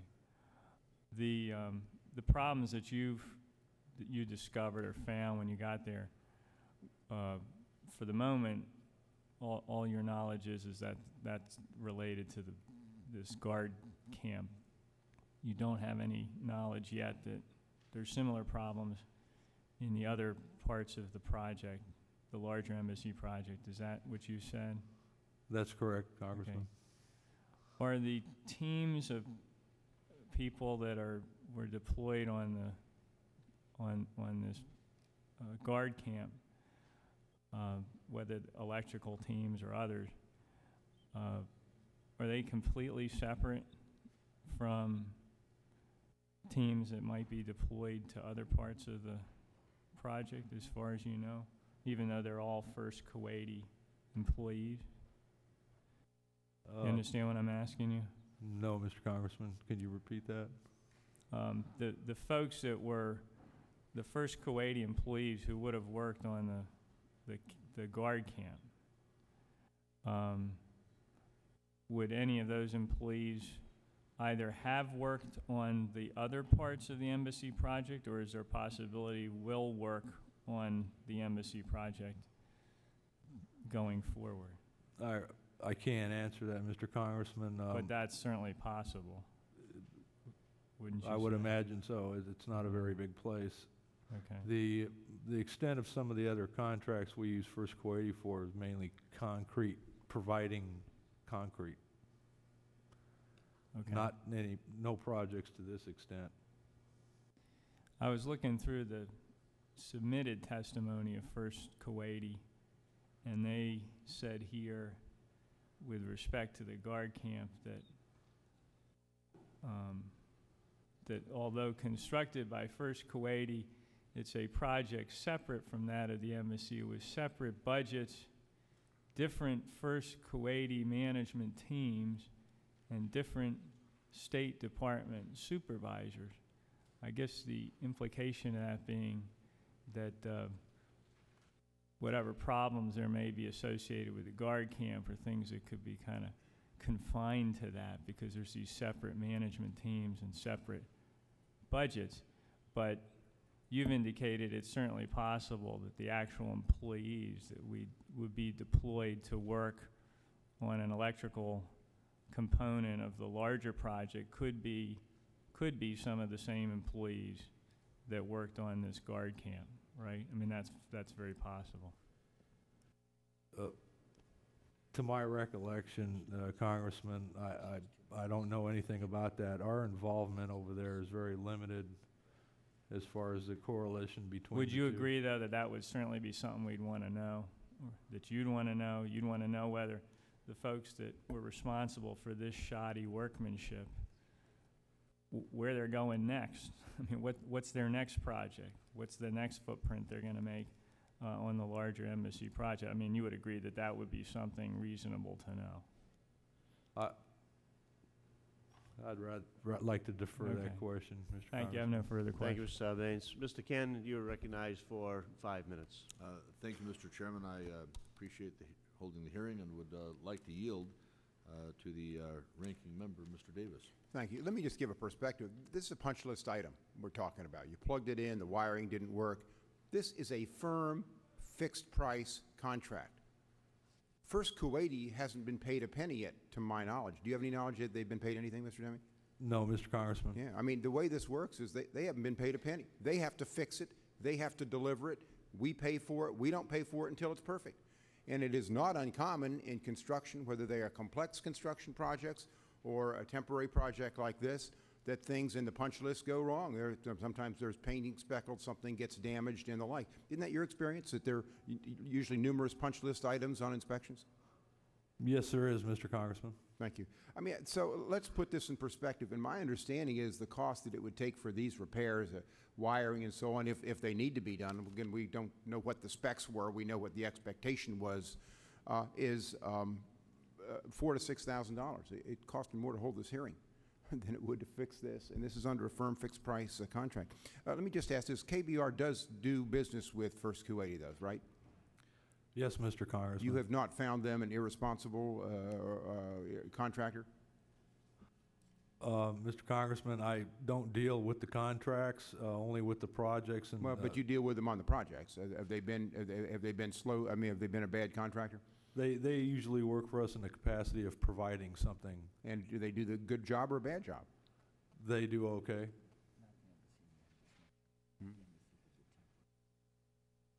Yeah. And all of your knowledge that you have testified on today is about the temporary trailer area, not the embassy. Is that correct? That's correct. You have really no knowledge about the embassy contract per se, which was hyped in the headline for this hearing today. That's correct. I just wanted to clarify that. I think that's all I have. I would yield, Mr. I'd be happy to yield to Mr. Issa. Thank you. You're familiar in Iraq with the other temporary structures that our military are in, aren't you? You've seen the thousands of tents that our troops are in? Yes, Mr. Congressman. And have you looked at the electrical on any of those? We have in the past, Mr. Congressman. Okay, and I just quickly, they've been there more than 90 days, right? Yes, sir, Mr. Congressman. And in some cases, we've had to replace canvas because it sort of eroded over the time of this war. Isn't that your understanding? Yes, Mr. Congressman. But in fact, what we have is laid on top of the ground, black, double-insulated, multi-conductor running to those tents, from my experience. Is that roughly your experience?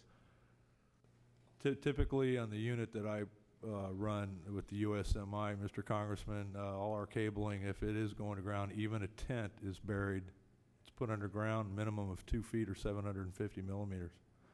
And this is for safety purposes in case there is an event or an IDF attack, we have to run. I understand that they've been going back and retrofitting, so perhaps I should have said on my first of many trips to Iraq, this is how they did it, and they've been going back and retrofitting.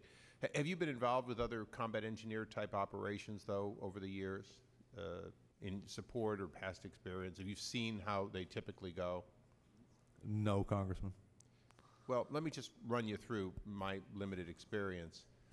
Typically, you come in, you roll a trailer in, you roll out some black multi-conductor of the correct amperage, you hook it up, you put the other end on a generator, you crank it up, you got a light bulb going and a couple of plugs.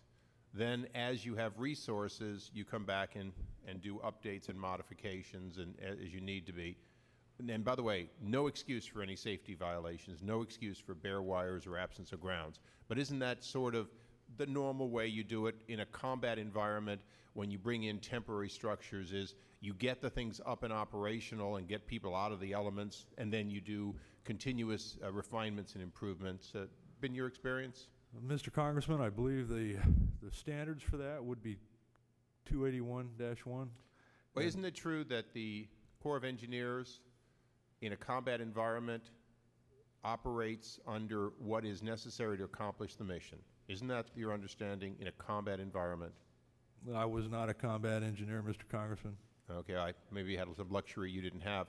Isn't it true that these trailers were made in another country and brought in, and that many of these flaws, which needed to be corrected, the State Department says $6,000 worth, would normally happen if you had a one-time subcontractor and you're trying to get things done in a combat environment on a temporary basis in order to accomplish a mission? Isn't that reasonable that you take the trailer and make the retrofit because you can't afford to wait another 4 months to get structures?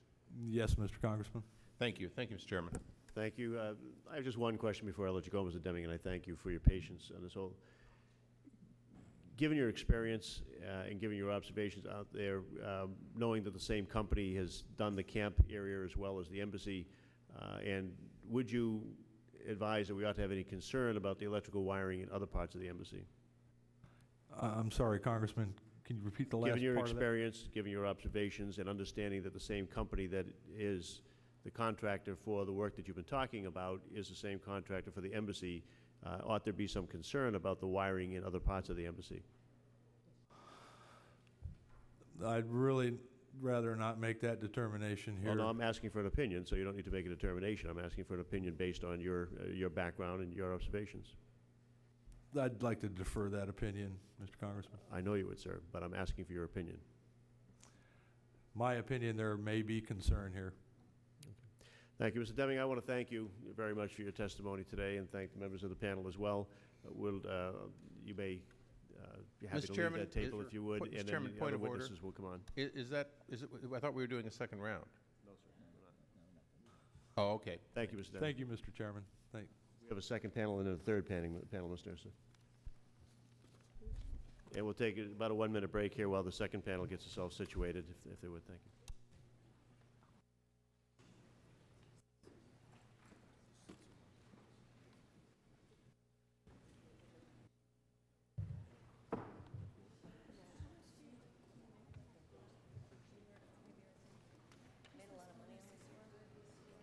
You know what?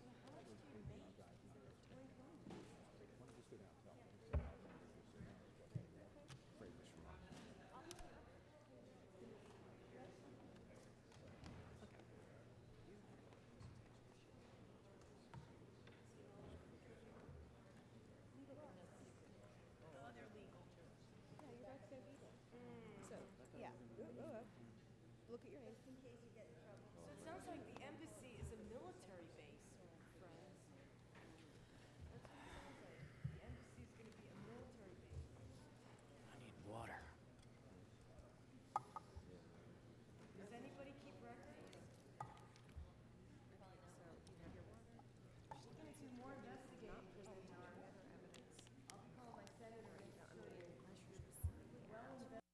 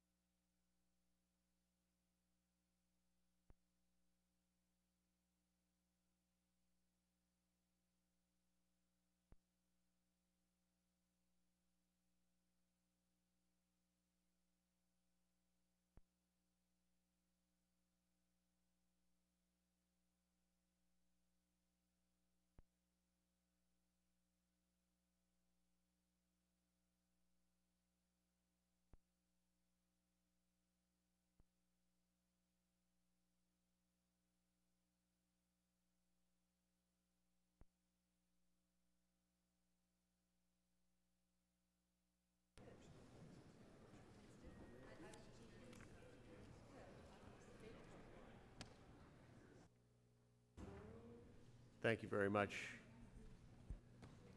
The committee and the subcommittee will now receive testimony from our second panel. I would like to introduce the members of our panel, the witnesses that are here to offer information about First Kuwaiti's labor practices from their perspective. Mr. John Owens is the former First Kuwaiti construction foreman on the embassy project, and Mr. Rory Mayberry is the former First Kuwaiti subcontractor medic on the embassy project. Thank you both for being here today, for sharing your testimony and experiences. I know it took courage to come here and to participate. As for your full statements, they're going to be entered onto the record and the transcript. You may give a brief account of that if you like. You have 5 minutes to talk. You may want to summarize your testimony so you try to get it into the 5 minutes. I'll try not to cut you off, but may remind you if you're going over. It's the policy of the committee and the subcommittee to swear you before you testify. So I ask you to raise your right hand and stand if you would. Do you swear to tell the truth, the whole truth, and nothing but the truth? I do. The record will please reflect that both witnesses have answered in the affirmative. Again, I ask you to proceed and remember the 5-minute rule if you could. Mr. Owens, ask you to go first. Thank you to Chairman Waxman and Chairman Tierney and the members of the full committee for inviting me to testify here today. My statement will address labor abuse, human trafficking, and other concerning issues that I personally witnessed on the construction site at the U.S. Embassy in Baghdad.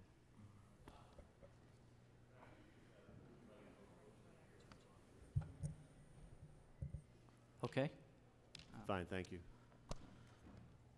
My name is John Owens. I've worked on construction projects for many years, and since 2002, I've worked on U.S. Embassy projects. My specialty is architectural finishing. After I finished the U.S. government,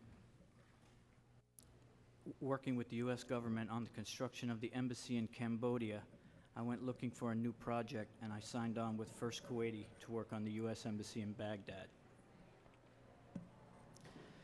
They signed me on as a general foreman on the construction site. In all, I was employed by First Kuwaiti for approximately 8 months from November through June, from November 05 to June 06. When I arrived at the site of the U.S. Embassy, the biggest thing that hit me right off the bat was I wanted to know where all the Americans were. Based on my experience working on other embassies, I was used to seeing more Americans on site to manage the construction and direct the workers. It turns out there were 2 other Americans on site. However, they were not employed by First Kuwaiti. They were employed by subcontractors. I'd like to take a moment to describe conditions on the site in a little more detail. This was a man camp, and by nature not the most pleasant places to be, yet the conditions were deplorable beyond even what a working man should tolerate. Foreign workers were packed into trailers very tight. There was insufficient equipment and basic needs like shoes and gloves. If a construction worker needed a new pair of shoes, he was told, no, do with what you have, by First Kuwaiti managers. The contract for these workers said they had to work 12 hours a day, 7 days a week, with some time off on Friday for prayers. A few people from India told me they were making $240 a month. A guy from Sierra Leone told me he got paid $300 a month. A Pakistani worker told me he made $900 a month, but he had to pay additional costs for his own work permits and visas. And afterwards, he told me he probably averaged about $300 a month. Many of the workers were verbally and physically abused, intimidated, and had their salaries docked for as much as 3 days' pay for reasons such as being 5 minutes late, sitting down on the job, and other stuff. Because I was the only American on site working for First Kuwaiti, many of the workers thought I had some kind of power that I could help them with their problems. Many workers often came to me and told me that they hadn't been paid overtime, that their salaries were short, and they also came to me with their health problems, often asking me if I could go off-site to get some medication for them.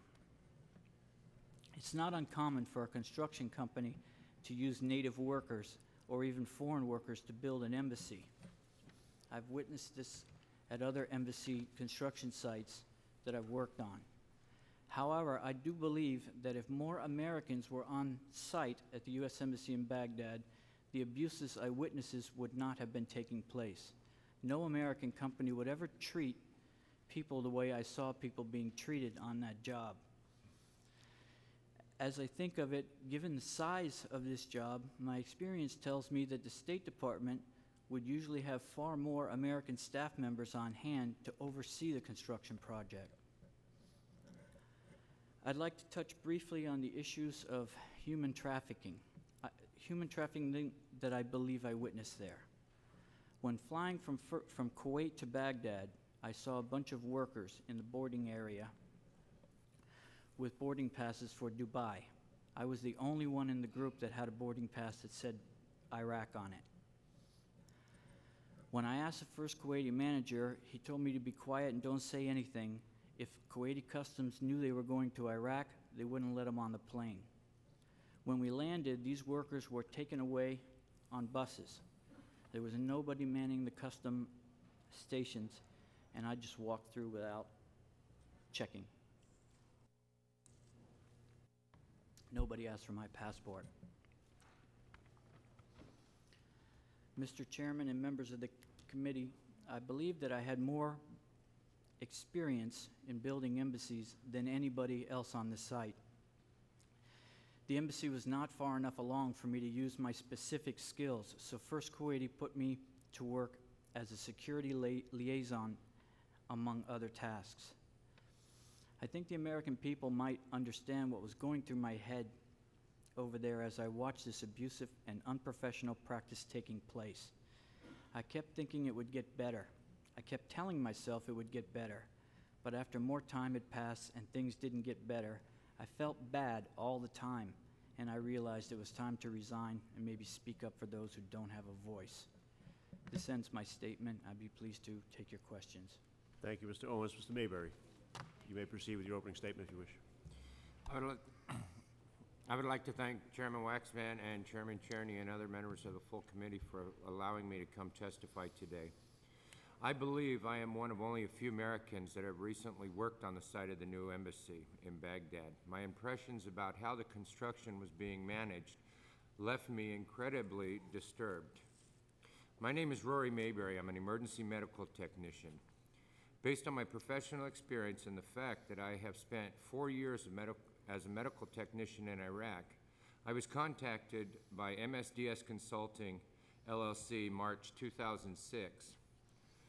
MSDS had seen my resume and wanted to contact me and contract me out to First Kuwaiti, the company that was constructing the U.S. Embassy in Baghdad. Under the contract, I was to provide emergency medical services on the site of the embassy. I went into this contract with the same good faith as I do with all my other contracts. I wanted to use my medical skills to stop people from dying in a dangerous place. According to my contract, I reported to First Kuwaiti managers in Kuwait City, where I signed my paperwork and received photo identification. Nothing led me to be concerned at this point. A few days later, I was given my flight information to Baghdad. At this point, First Kuwaiti managers asked me to escort 51 Filipino nationals and to make sure that they got on the same flight as I was headed to Baghdad. Many of these Filipinos did not speak any English. I wanted to help them to make sure that they got on their flight okay, just as my managers had asked me.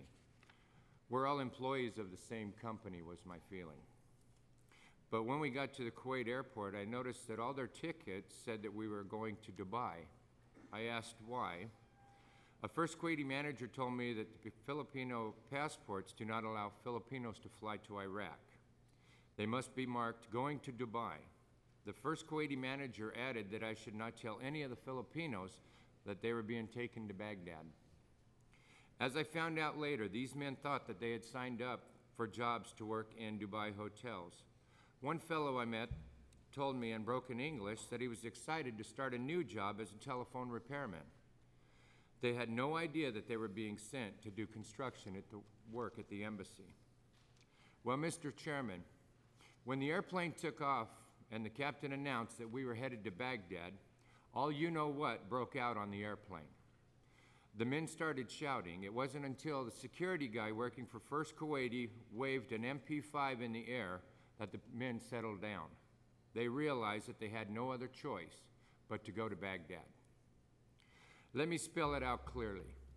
I believe these men were kidnapped by First Kuwaiti to work on the U.S. Embassy. They had no passports because they were confiscated at the Kuwait airport.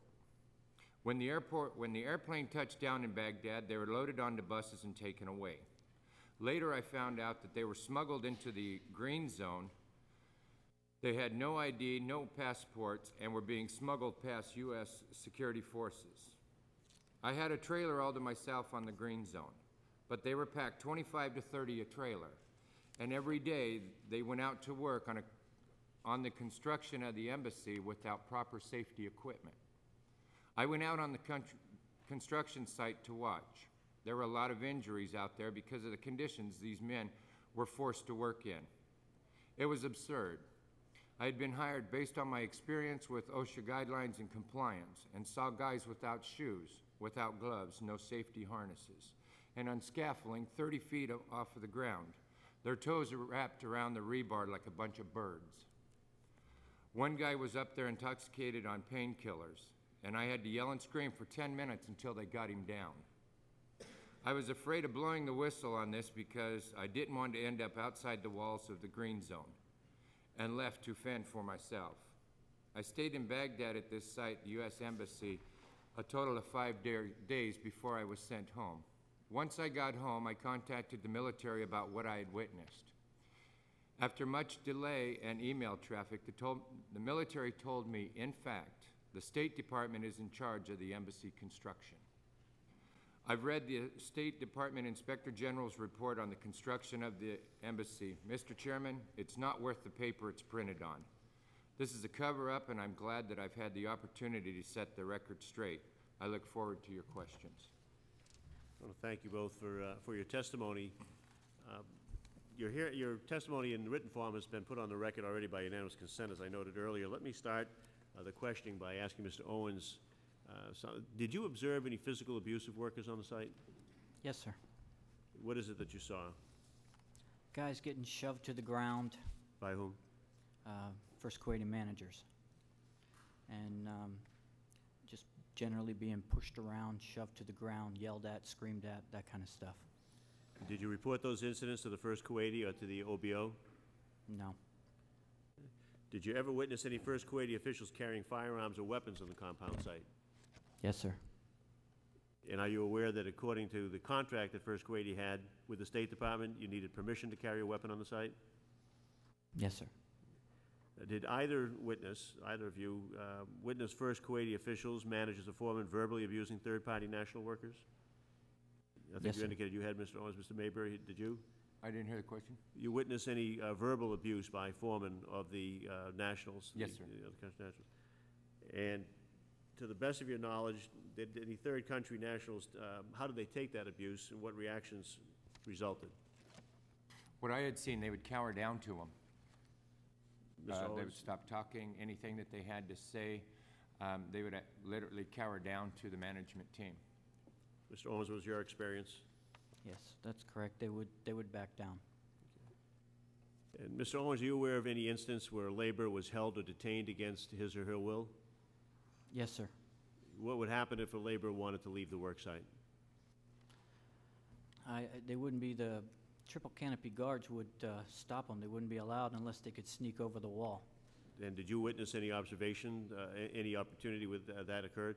Yes. Could you tell us about it, please? One night, 17 Filipino workers went over the wall to find another job in the green zone.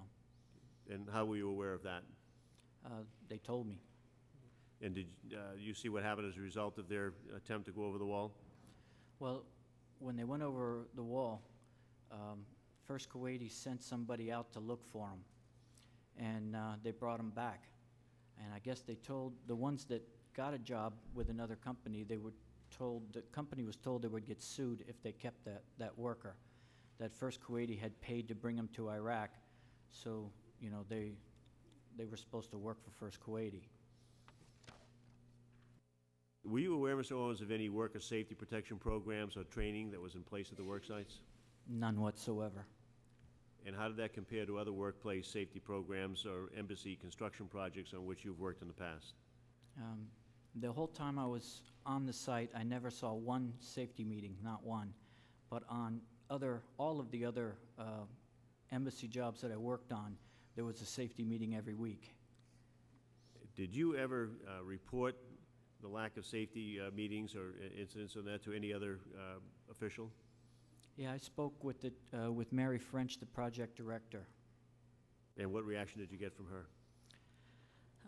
It was a conversation. I noticed that there was a lot of guys on the job that weren't wearing hard hats, and they were wearing turbans, you know, where they just take cloth and wrap it around their head.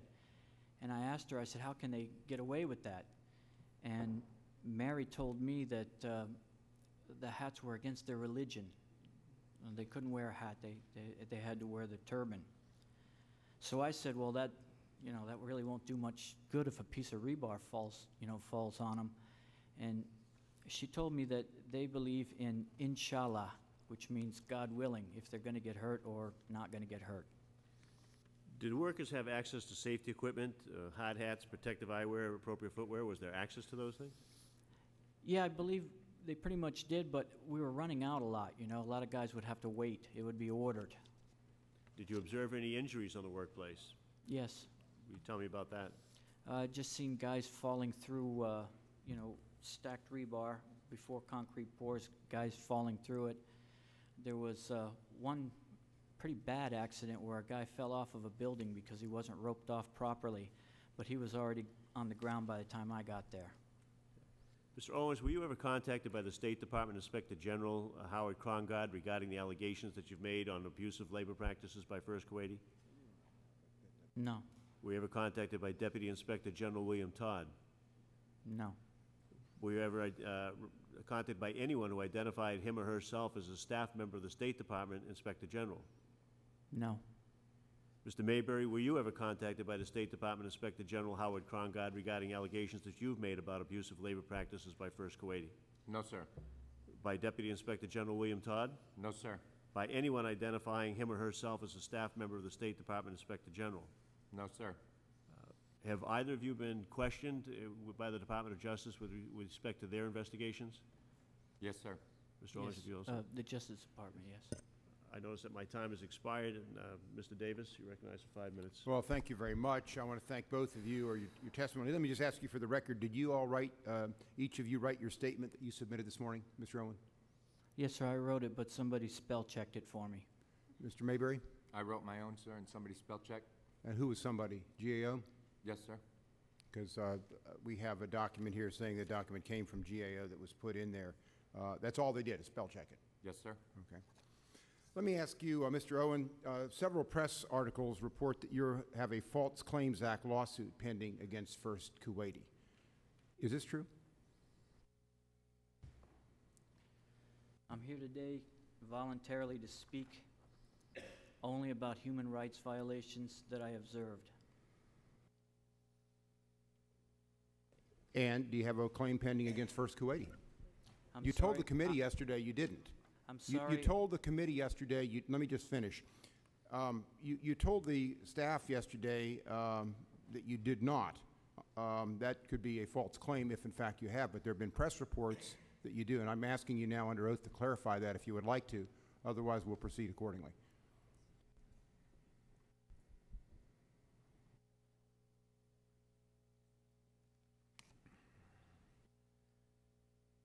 I am not legally permitted. No, I am. You're under oath before. I am under oath, and I'm legally prevented from answering that question. Not before a congressional committee. Chair acknowledges, Mr. Davis, that I believe if there were such a suit, it would be a sealed suit. We probably would not be able to talk about it anyway. Well, it wasn't sealed in the Wall Street Journal when they recorded it, but I guess what's more disturbing is yesterday he told the committee he did not have anything pending. So that could be a false claim, and we'll explore that all later. How long were you in Iraq working for First Kuwaiti? Approximately 8 months, November '05 through June of '06. Okay. In your written statement, you said, "I felt so bad that I just realized I had to speak up." If, in fact, you have a lawsuit coming against First Kuwaiti, which I think we can assume we have, because if it's a sealed order, obviously, that you do, wouldn't you say that publicly smearing the defendant is also to your monetary advantage? Wouldn't it be?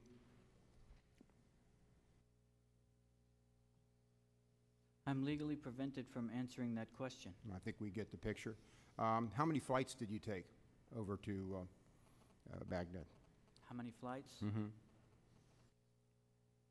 I believe 4. How many of those flights did you notice the problem with the boarding passes saying Dubai? 1. Okay. The state IG's limited review of the conditions at the Baghdad embassy did not have the same assessment that you did. The Inspector General, the independent Inspector General, did not have the same assessment regarding human trafficking that you did. Do you think, have you read this state IG's report? Yeah, I looked at it. And what's your reaction to it? As far as the trafficking, no, also in terms of people living in the trailers and being cramped and everything else. Okay. As far as the trafficking, I only can tell you that I just told you what I saw on that particular flight. As far as the conditions of the people working, I can only tell you what I saw while I was there. He came later. I don't know. So it might have been cleared up. Okay. There. Now, if I understand correctly, you're currently residing in Cambodia? That's correct. And that you were there at the start of the week? Yes, sir. Okay. Who paid for your travel here today? The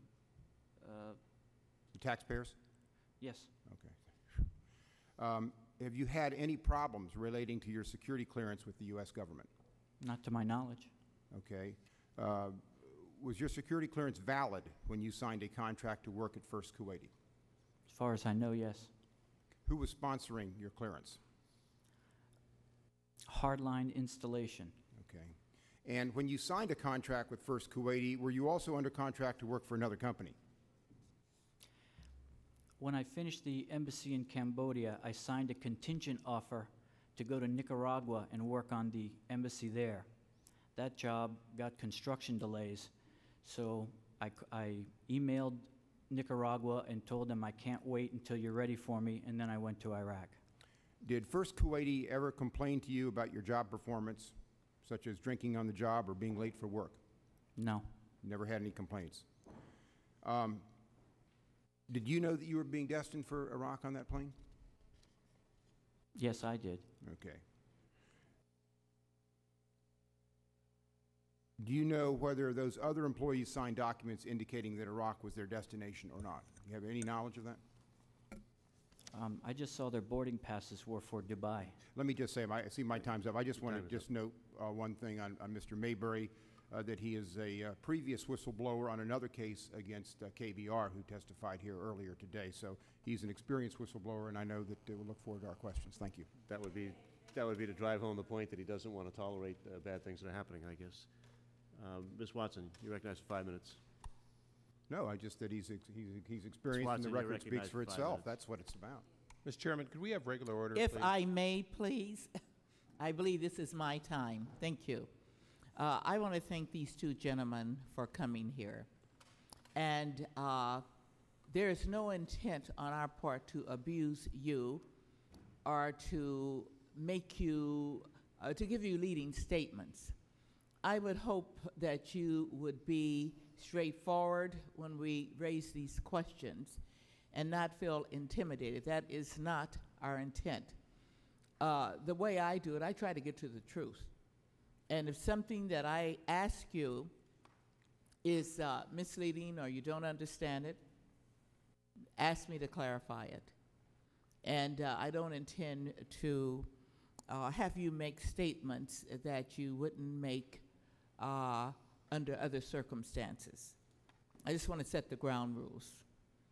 And I'm going to direct this to Mr. Mayberry.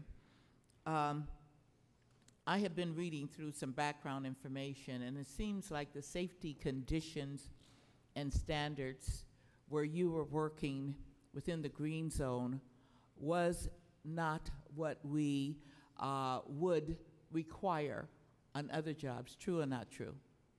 True. Was there an incident of a gentleman that was just described up on a high bar without safety equipment? He fell and broke his back? No, ma'am, he didn't. This gentleman didn't break his back. When I had seen him up on the scaffolding, he had no harnesses on at all. And I had noticed that he was kind of dancing around and having fun. And that's when I had started yelling and screaming to get him off of the site and off of the scaffolding because he had no harness. It's not a place to play. It took about 10 minutes. Once they got him on ground is when I'd found out he was intoxicated. The intoxication that he had a pocket of some sort of painkiller that he got from the clinic. And that's what he was taking. I couldn't find a translator to get the full story of why he was taking it or what the pain was being treated for. I had talked to First Kuwaiti management in regards to this gentleman, and they said, put him back on the site, tell his foreman to work him somewhere else. Now, let me just ask you, the project was being managed by First Kuwaiti? Yes, ma'am. Mary Francis was the overseer? It was my understanding that Mary French was the embassy project manager over the I whole see. Who was she facility. employed by? The United States Department. Embassy? So she was the overseer. The employer was First Kuwaiti. Yes, ma'am. All right. Who was directly responsible for the health and the safety of the employees on the project? First Kuwaiti. I see. First Kuwaiti has personnel there on the project? Yes, ma'am. Or would it be Mary French? I don't know the relationship with Mary French and First Kuwaiti. All I know is I was introduced to Mary French of the State Department, and she wanted me to work for her. And once I got on to meet with the First Kuwaiti people, they informed me I was to work for them. So I, in turn, sent email stateside to find out exactly what the contract was stated as and which company I was actually working for.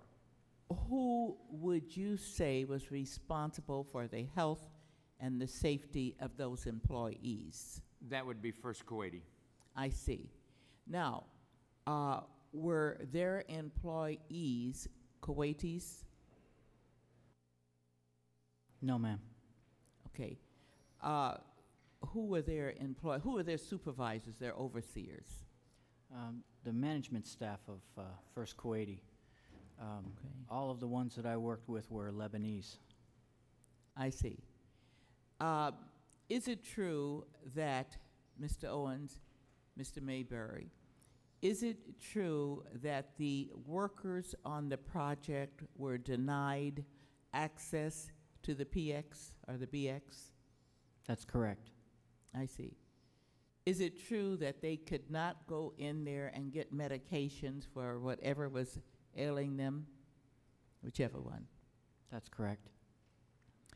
Was this issue ever taken to Mary French? Yes. What did Mary French do about it when there were injuries, scratches, cuts, and so on? What did she do about that? Not allowing them to go into the PX? She didn't do anything. Thank you, Mrs. Watson. Your time has expired. Thank you. Mr. Issa, you recognize for 5 minutes. Thank you, Mr. Chairman. Mr. Mayberry, apparently this isn't the first time you've been in front of us. In June 13th of 2005, you were in front of the Senate's All-Democrat Policy Committee. Is that true? Yes, sir. And at that time, oddly enough, you were, I would say vilifying, but I'll use the term, speaking about failures of KBR, a division of Halliburton. Is that right? Correct. And in this previous employment, when you were hired by a division of Halliburton, KBR, who testified immediately before you as skilled contractors, which they are, but you went on for a very long time talking about many of the same things that are going on here today. Isn't that true? No, it is not. So when you talked about they were supposed to feed Turkish and Filipino meals, but they didn't, they were supposed to pay something, but they didn't, isn't that somewhat similar to what we're talking about today? No, sir, not at all. So you were talking about KBR in 2004. You were talking about a really good company that was doing their job and respecting the taxpayers' money, right? Sir, I did not hear the beginning of that through the noise. What I'm understanding is you're a professional whistleblower. This is not the first time that you've taken a job for a relatively short period of time and then come talk to Congress about what you've seen. If this is such a bad place and there's so many abuses, is there a particular reason you keep coming back to these employers? Well, first, let me address your... No, answer my question. My time is very limited. Sir. The chairman will Mr. not Anderson, if you indulge can't me. ask the witness a question, then I Mr. Chairman, suspect you give this is him the my courtesy time. This is of my letting him time, answer. Mr. Chairman. This is my time Try to under use it regular for order. questions and answers then, please. Mr. Chairman, if you answer my question, is this? Yeah, I asked if this was the first time. You said it wasn't. I asked if you're a professional whistleblower. You started answering another question. I asked because you weren't responsive. I asked, in fact, why do you keep taking jobs in Iraq if, in fact, all you seem to observe is a very dangerous place? Would you answer just that question? Why do you keep taking jobs in Iraq if it's such a bad place in which contractors do terrible things? Is that for the purpose of whistleblowing, or is that for the purpose of receiving a payroll and doing a good job? Which is it?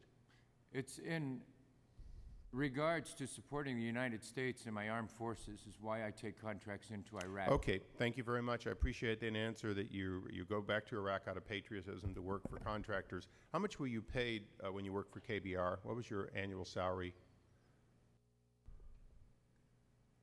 I'm legally prevented from answering that question. You're saying here, Mr. Chairman, could you instruct that, telling what your salary was there is not a legal restriction as far as I know? The witness will make that determination. Okay, the Mr. witness Anderson. is refusing the answer. Mr. Chairman, this is my time. Thank you. Mr. Owens, I'm a little concerned. I'm going to ask you a question that I think you were asked, but I'm going to give you one more chance to answer. Yesterday, did you tell the staff, bipartisan staff, when they asked the question of were you in fact in litigation, you said no? Is that true yesterday?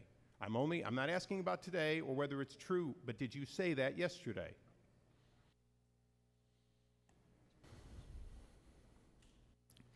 Here under oath, I am legally prevented from answering that question. So, Mr. Owens, are you saying that you're legally prevented from answering the question about what you said yesterday to congressional staff?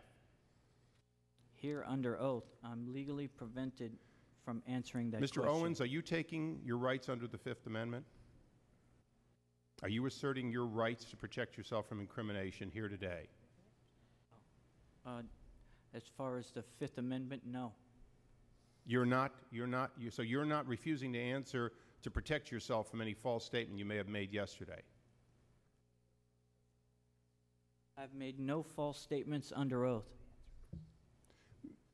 Mr. Chairman, I'd like to ask that the witness be subpoenaed to compel to answer the question as to what he said to our staff yesterday relative to what he's refusing to answer today.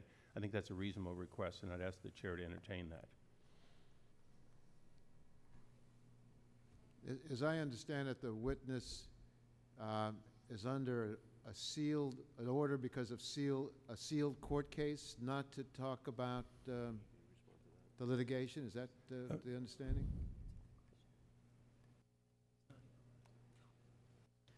I'm legally prevented from answering that question. Okay. Mr. Chairman, my request for the subpoena is as to what he said to our staff on a bipartisan basis yesterday, not what he's prevented from saying, but what he may have said yesterday, because otherwise I think we have to bring our staff in front of us to determine whether or not there's a truthful answer or not. That's all I'm asking for. We do have an obligation to find out whether witnesses' other testimony is likely to be truthful based on whether they said untruthful things to our own staff on a bipartisan basis. Well, I'll take it under submission. I'm not prepared. I appreciate that, and if I could just accept your reclaim the time I recommendation. would have had, I'll be very brief. Mr. Owens, you and Mr. Mayberry both said that you only had your testimony here today to the ranking member. You said that it was only for spell check. Is that correct? Yeah, I wrote it out, and they checked it for me. Okay, so when GAO reports to us that they worked with the witnesses it implies to me that you had conversations or correspondence or discussed what was going to be in your statement in preparation for making it. Is that true? In other words, you had conversations about what would be in your statement or some other communication before you wrote it, before they spell checked it. Is that the correct order? I answered questions that they asked me. But no, we're talking about your opening statement for both of you. Did you write your opening statement without ever talking to GAO, or did you operate in an environment in which you had discussions with government officials, wrote your statements, and then they spell checked them? Could I address this? Yes, Mr. Mayberry. Thank you. We were instructed that we needed statements wrote. We wrote those statements once we left the meetings yesterday. We started on those statements. Mine was completed and forwarded to email address that I was provided, which was Andrew Wright and Dave Turk. They both had my statement prior to being contacted again by the gentleman, David Turk, that he had somebody that could be a third party and look at my statement and spell check it and punctuate the statement. No, I appreciate and thank you, Mr. Chairman. I believe that it's been clear that there was a meeting, then a statement, then a spell check. I yield back. Chair now recognizes Ms. McCullum. Thank you, Mr. Chair. Mr. Owens, where were you born? Long Island, New York. And you were a product of the school system there, and you're a proud American. I'm assuming that you, like Mr. Mayberry, as a United States citizen, went forward to do this job and work on other embassies. Why? It's dangerous work, and it's work that takes you away from those you love. I like working on U.S. embassies. It's interesting the way they're built, and I enjoy construction work. And I appreciate you doing that. Mr. Mayberry, you said that you felt that this was a way in which, as a United States citizen, and I'm paraphrasing, so please correct me if I'm wrong, that you were giving back to our country by doing the job that you're doing. Yes, ma'am. As American citizens, as people who are proud of this country, and knowing that this is a U.S. embassy facility that's being built, it appears to me that, Mr. Owens, that you were quite alarmed when you found out that there were individuals on the plane coming to work on a U.S. embassy, something that you were very proud of doing, that had no idea what their destination was going to be. In fact, they thought it was a very different destination. How did that make you feel as an American?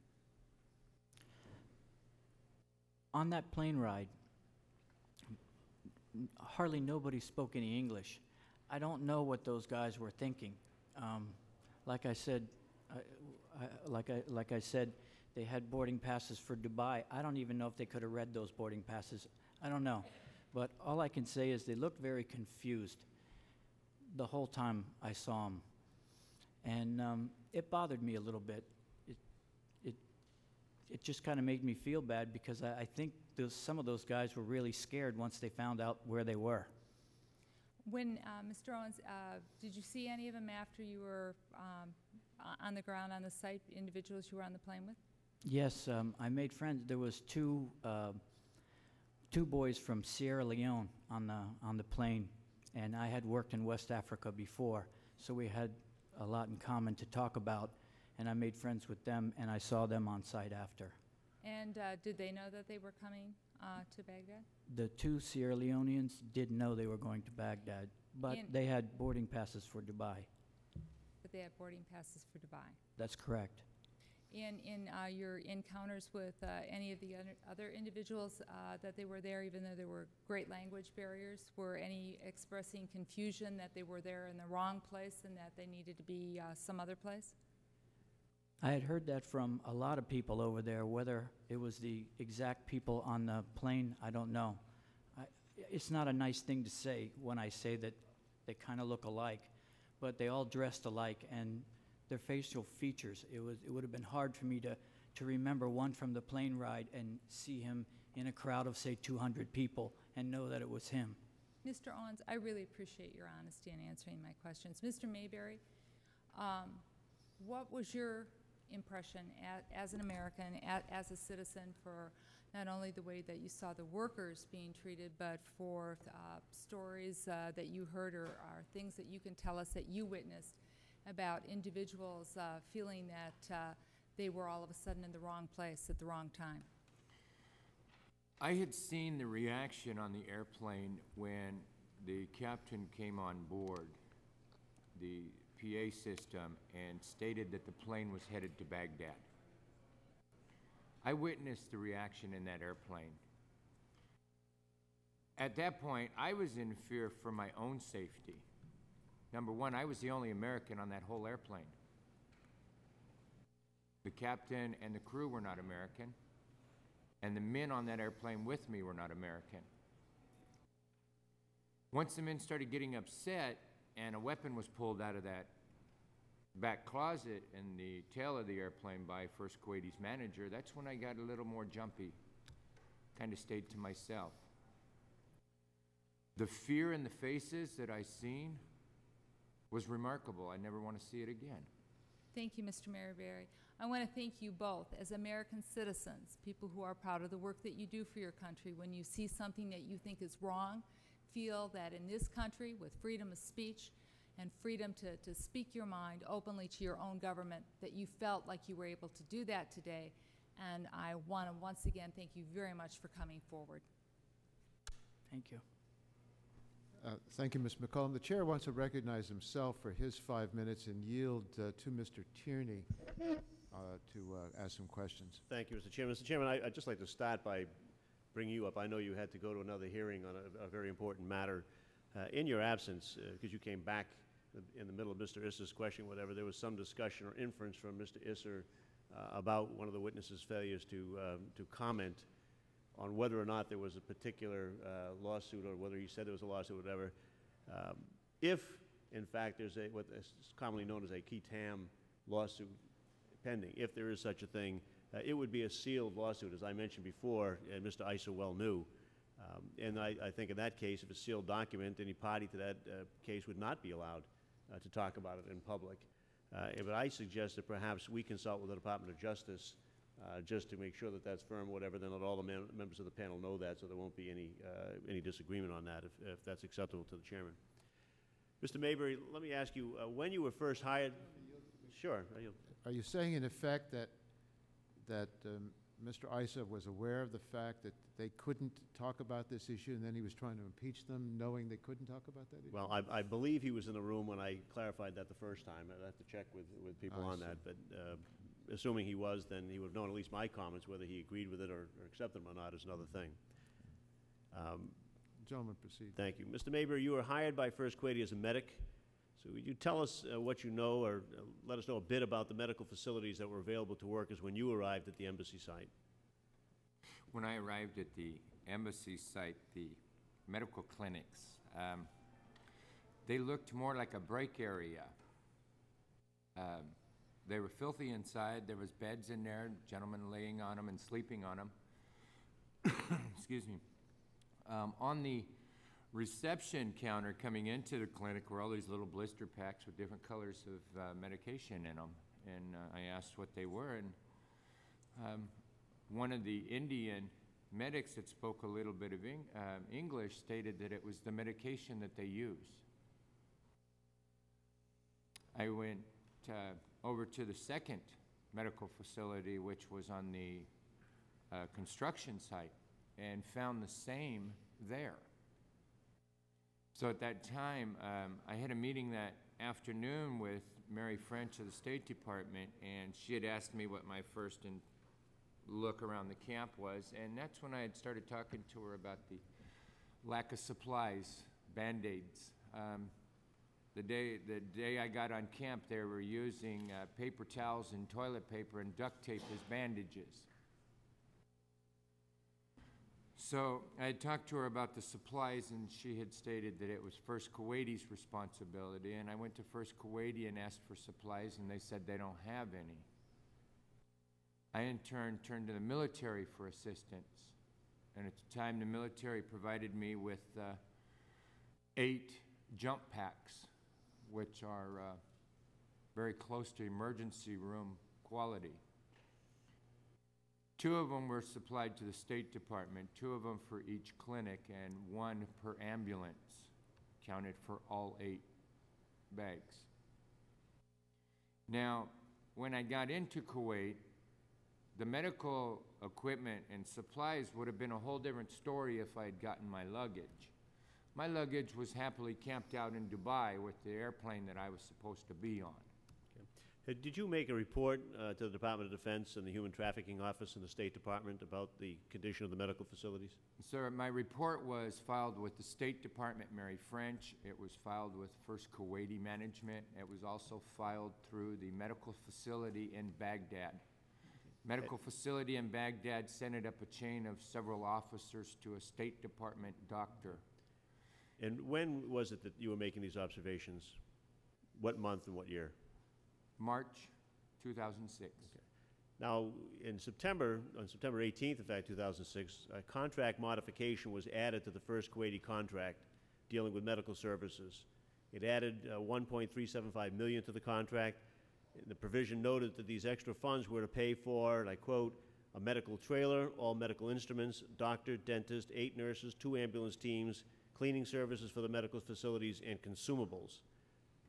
I guess we can infer from the existing medical facilities and staff prior to that contract modification that there may have been a difference. Did what I just described in that contract modification comport with what you saw on March of 2006? Was that the condition of the facilities? 8 nurses, 2 ambulances, a doctor, medical instruments, medical trailer, cleaning services, consumables? Were all those things in good condition when you were there in March of 2006? To be honest with you, sir, the only thing that was in good condition at those clinics was the Indian nurses. Gentleman's time has expired. Ms. Watson? I don't understand the use of the term professional whistleblower. And so to accuse our witnesses of being professional whistleblowers is an inference to doing this for professional gain. Let me ask Mr. Owens and Mr. Mayberry, was your motivation professional monetary gain when you reported what you saw were misdeeds, where you saw were violations of codes, what you saw was maltreatment? Mr. Owens. I've never done anything like this before. You know, testify against anybody for anything. Ms. Watson, I'm going to take the liberty of interrupting here only because we're not doing multiple rounds, and I know that Mr. Why Waxman... was that called on? It's not your fault. Mr. Waxman, coming back and forth, had well, can they answer inferred my that you had question, not. please? I think he just Thank did. you. I'm sorry, but you were a bit distracted. I think he said he's never done anything like that before. Right. So thank you. I want to thank both of our witnesses for being here and testifying today. I know it was not an easy thing to do. I appreciate the distances that you've traveled and the sacrifices that you've made. We'll take about a minute break here to recess, and we'll have the next panel come on directly afterwards. Thank you. Thank you, sir. Mr. Chairman, I just want to be recognized to ask that our staff be provided with the original documents in addition to the printed statements so that we can compare the original documents submitted to the Democrat staff with those that were in fact the final copies. That would be normally within our rules. Could I ask that those be granted as soon as they're available? We'll certainly take a look at that request. Thank you very much, Mr. Chairman.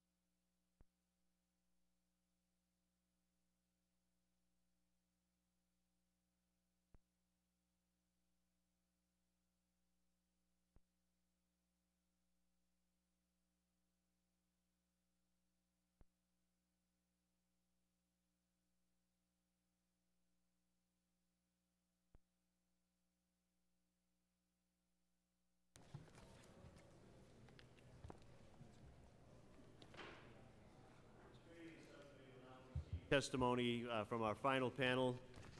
I want to thank you all for your patience in awaiting Mr. Kennedy. I keep seeing you with different hats on. It's always a pleasure to see you, Mr. Chairman. I take it you've moved? Yes, sir. I am now departed the Director of National Intelligence and now Director of Management Policy at the State Department. I just thought there were like 8,000 Patrick Kennedys out there. I wasn't sure. I want to introduce our next panel of witnesses here to offer information about First Kuwaitis' labor practices. They are Major General retired Charles E. Williams, who's the Director, Office of Overseas Building Operations, United States Department of State.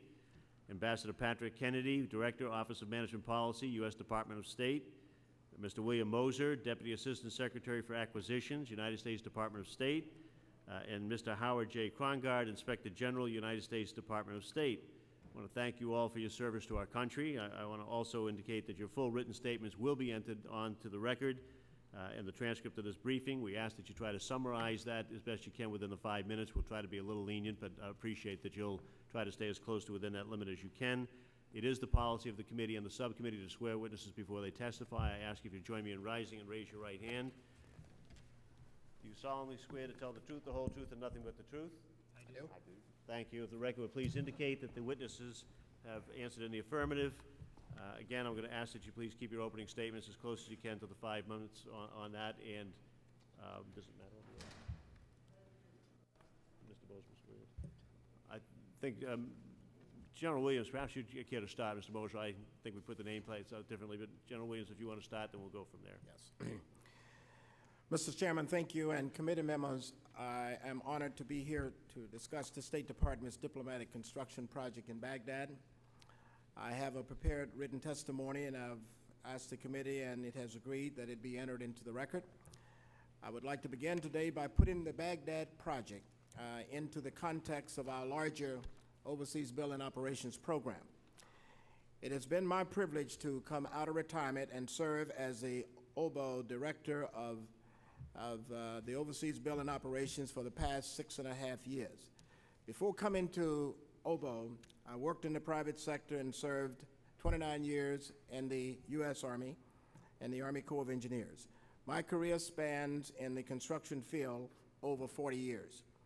In 2001, when I became the director of OBO, the department was building on an average of 1 embassy per year. In 2006, OBO opened 14 new facilities. Our goal this year is to open 16. Our new embassy compounds are multi-buildings, state-of-the-art facilities, meeting the highest security standards for environmental, energy, and efficiency. My written testimony states that since 2001, with strong support from the Congress, OBO has completed 47 facilities. We have moved 12,566 U.S. government employees out of harm's way by providing safe, secure, and functional facilities, many located in the most dangerous parts of the world. In fact, since my written statement was submitted, and updated numbers show that we have, as of today, completed 50 of these new facilities. We've had 3 more reach completion since we started this process. We currently have 31 additional facilities under management. OBO's construction portfolio today is valued at over $5 billion. OBO has revolutionized this management approach with an emphasis on discipline, accountability, results, transparency, and credibility. In order to replace the 190 aging and unsecure embassy facilities, OBO reorganized and streamlined the planning, design, and construction processes. We engage often with the construction industry through our award-winning industry advisory panel and our contractor partners. We have a true alliance with the GAO, and in 2006, GAO found that OBO had reduced the time to construct new facilities by 2 years and 9 months from the 1980s and 90s. We've also achieved a high degree of worker safety. In fiscal year 2006, the OBO accident rate was only 6% of the OSHA rate. Mr. Chairman, now I turn to the new embassy in Iraq, which is among the most challenging projects that we have undertaken. In 2005, Congress appropriated $592 million for this project. We plan to finish the project in 24 months, a time frame consistent with the commitments we made to the host government. OBO established an office with the sole responsibility for executing the Baghdad project and briefed the concept to the Congress. The compound contains 24 buildings and occupies 65 acres of the 104-acre site. The Baghdad NEC is not New Embassy compound, that's NEC. It's not luxurious. Its offices and housing are equivalent to other new construction around the world. The project is on schedule. It is at budget, with completion slated for this September. As to quality, OBO is proud of its employees and contractors' work on this project. We have received numerous accolades from our tenants as to the extremely high quality of construction. It is among the best that OBO has managed. The Baghdad NEC, as with all of our New Embassy compounds, will undergo a standard accreditation process to ensure that the facility meets all applicable safety, security standards prior to occupancy. A punch list will most likely be generated consisting of items needing small corrections and modifications. A punch list is a routine feature of every building project. Whether you're dealing with a small remodeling project to your home or constructing a major building. For each New Embassy compound project, OBO aligns with the contractor to address these punch list items in an orderly manner. Mr. Chairman, I would like to turn next to the temporary local guard camp. The camp consists Major General, since your comments are already on the record, I'd ask that you go proceed, but try to wrap it up as best you can on the summary on that. I will do that. Thank you, sir. Okay. The camp consists of prefabricated trailers that local employees who supply guard service will reside. The issue of installing a temporary camp on some of the remaining 104 acres came up about 12 months after we were under construction for the new embassy compound. We had a very ambitious period of 4 months to do this. We encountered 70 days of road closures, obviously trailers having to be brought one on a truck at a time. We had 2 months delay, so this is what has caused the project not to be delivered when it was promised. Let me conclude with the emphasis that the responsibility of OBO is to build facilities that are required to our diplomatic standards and requirements overseas. We follow the direction of the department on staffing numbers and requirements and bill accordingly. I want to reemphasize that the Baghdad New Embassy compound will meet standards, will be completed on schedule, and within budget. I'll be pleased now to respond to your questions. Thank you very much, Mr. Chairman. Thank you, General. Ambassador Kennedy, would you care to give your remarks? Thank you very much, Mr. Chairman, members of the committee. Thank you for giving me the opportunity to testify before you today. I first want to offer you a brief perspective of someone who has served in Baghdad, and I also want to emphasize the importance of the new embassy compound for the safety of our employees there. I recently became Director of the Office of Management Policy in the State Department.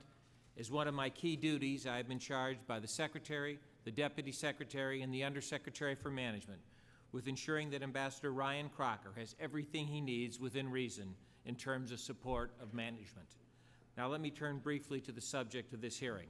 I want to underline the distinction made by General Williams between the guard camp project in Baghdad and the new embassy project. They are completely separate, both physically and contractually. The camp is temporary and largely a trailer park, while the NEC is a group of permanent structures. I have been recently in Baghdad and also communicate regularly with Ambassador Crocker. I've been meeting regularly also with Chuck Williams.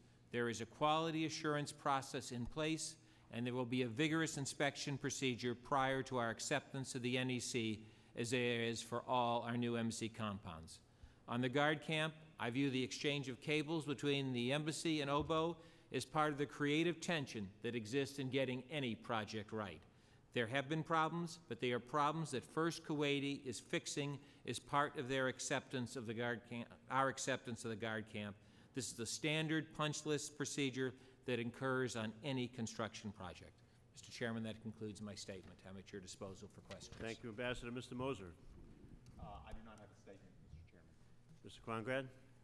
Thank you, Mr. Chairman, Ranking Member, and thanks to all of you for inviting me to discuss the Department of State Office of Inspector General's memorandum on its review of the construction workers' camp at the new embassy compound in Baghdad, which I'll refer to as the NEC, the new embassy compound. I personally have made 2 visits to the NEC construction site. The first visit was in November 2005. That visit to the NEC was a routine part of my trip to Baghdad and was not prompted by any specific allegations of wrongdoing. I walked and rode through most of the site, including the camp which housed the construction workers, and I spoke randomly with members of the workforce, which consisted of many different nationalities. Nothing came to my attention during that visit evidencing any trafficking in person violations or human rights abuses. In the months following my visit, various allegations came to my attention regarding abuses and misconduct at the NEC, including ones having to do with food, passports, entry into Iraq, pay, physical abuse, living facilities, and medical facilities. Therefore, in June of 2006, I contacted the Multinational Force Iraq Inspector General, who had previously done inspections of conditions in camps in Iraq, and I proposed that we conduct a joint review of the construction workers' camp at the NEC. At that time, we agreed to conduct the review together on site in August 2006. Because MNFI-IG had experience in inspecting life support areas across Iraq and was planning to conduct a large number of such inspections, we agreed to use the work plan suggested by them. In mid-July, however, MNFI-IG was required to postpone the review indefinitely due to other higher priority matters. I, however, believed the allegations warranted an early review in spite of this delay. So the Deputy Inspector General and I traveled to Iraq in early September and carried out a review according to the work plan suggested by MNFIG for a review focused on trafficking in persons and the fair and ethical treatment of a foreign workforce. It's important to note that the review was conducted in a necessarily limited scope. It did not constitute an audit. It consisted essentially of agreed-upon procedures or limited procedures and was designed to provide negative assurance rather than attestation. The review included interviews with senior State Department officials and contracting authorities in both the U.S. and Baghdad, private interviews with workers of at least 4 nationalities, physical review of the entire NEC site, including kitchen and dining facilities, medical clinic, recreational facilities, computer cafe, telephone access areas, commissary, management offices, and other areas. It included inspection of the private living quarters of each interviewee and numerous other workers randomly selected, inspection of the various group facilities such as shower and lavatory, barbecue, religious, recreation, and sport areas, and questions asked of workers we randomly encountered during the physical inspection. A summary of the responses received from the workers interviewed and the results of the physical inspection are set forth in the memorandum, which is attached to my statement, which has been publicly available for several months. Because my review was limited, I continued to seek additional inspection from MNFI-IG. While that inspection was being scheduled, the management counselor and at least 4 other senior officials from the embassy, including the regional medical officer and I believe the assistant regional security officer, visited the workers' camp, provided observations that are included in the memorandum, and reported that in general, the camp was adequate for its purposes and the basic needs of food, housing, and sanitation were being met. On 2 separate occasions in December 2006, an MNFI-IG team also inspected the camp. MNFI-IG's procedures and experience were significantly more extensive than my own. MNFI-IG found no evidence indicating the presence of severe forms of trafficking. After setting forth their inspection results, MNFI-IG concluded that except for recruitment fees, illegal in some workers' country of origin, there was no evidence of trafficking in person violations, and of the 58 areas inspected by MNFIG across Iraq, the NEC camp was rated in the top third with above average quality of life conditions. And a copy of MNFIG's report to me was appended to the memorandum as well. Based on all of the foregoing, including my November 2005 visit, our September 2006 review, management's visit in November 2006, and MNFIG's 2 inspections in December 2006, nothing came to our attention that caused us to believe that trafficking in persons violations or violations of the type I mentioned at the outset here today and in the memorandum occurred at the construction workers camp at the new embassy compound. And at the appropriate time, I'll be pleased to answer your questions. Thank you. Thank you very much, Mr. Krongard. Mr. Platts, you're recognized for 5 minutes of questioning. Thank you, Mr. Chairman. Appreciate your hosting this hearing. Appreciate all of our witnesses for your testimony and apologize coming in midway through. And General Williams, you may have addressed this as I came in, but just to reiterate if you did or to clarify, the current project as far as being on time and on budget, where do we stand on the time and budgeting? Thank you, Mr. Platts. That's for that question. We are at 96% complete. We are in the pre-accreditation phase. We are on schedule to deliver in September as planned at the budget. What was the last part? At the budget, which is $592 million from a supplemental appropriation. And I understand there's a number of contracts that relate to this complete project. Any of those are the cost type contracts? We have no cost plus contracts, Congressman, because we have experienced that we've done 50 of these around the world of these last 6 years. We cannot control the cost in these very difficult places, particularly in a war zone, unless we use a firm fixed price. This is a firm fixed price contract. And that's become the norm now. That has become the norm, and our appropriators who support us here in the Congress concur in that and desire that.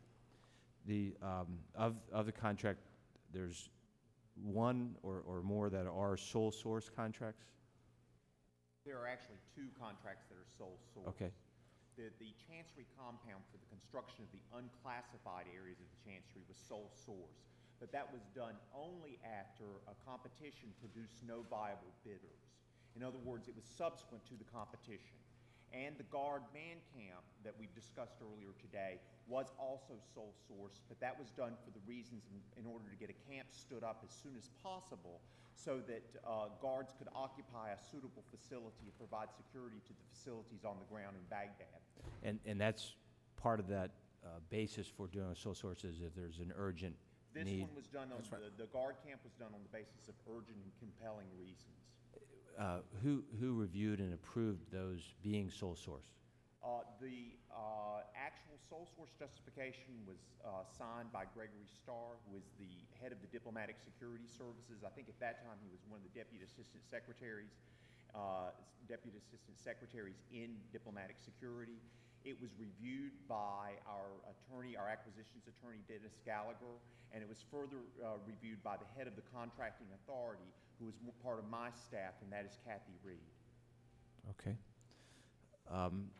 Mr. Issa, I'm going to yield the balance of my time to Mr. Issa. I thank the gentleman. Thank you. Thank you. General Williams, this is the first time we've gotten to be together in this role, and I just want to commend you for your 6 years, certainly all your years of service, but the 6 years in which I've watched you turn around what was a national disgrace. The fact that we couldn't build safe embassies, have them delivered on time, and certainly not on budget. You've changed all that, whether it's the new center in Lebanon. I'm not talking about the new embassy, but the visa center that you stood up there on time and when no one else had been able to do it in a decade.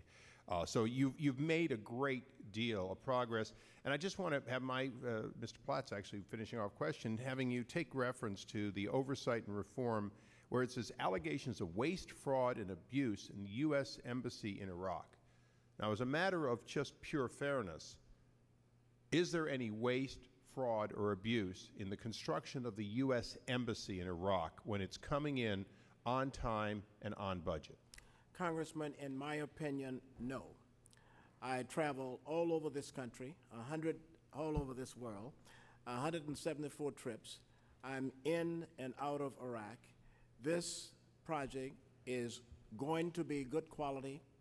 It's going to be accredited, and it's going to function. It's going to come in at or below the $592 million, and we're going to be on schedule.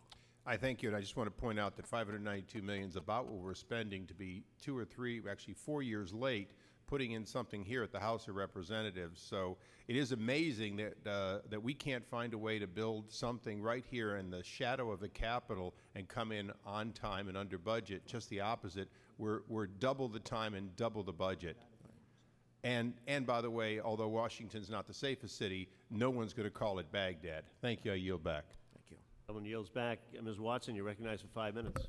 Thank you so much, and I want to thank our witnesses. Just yesterday, we passed a bill off the House floor that would prohibit permanent bases in Iraq.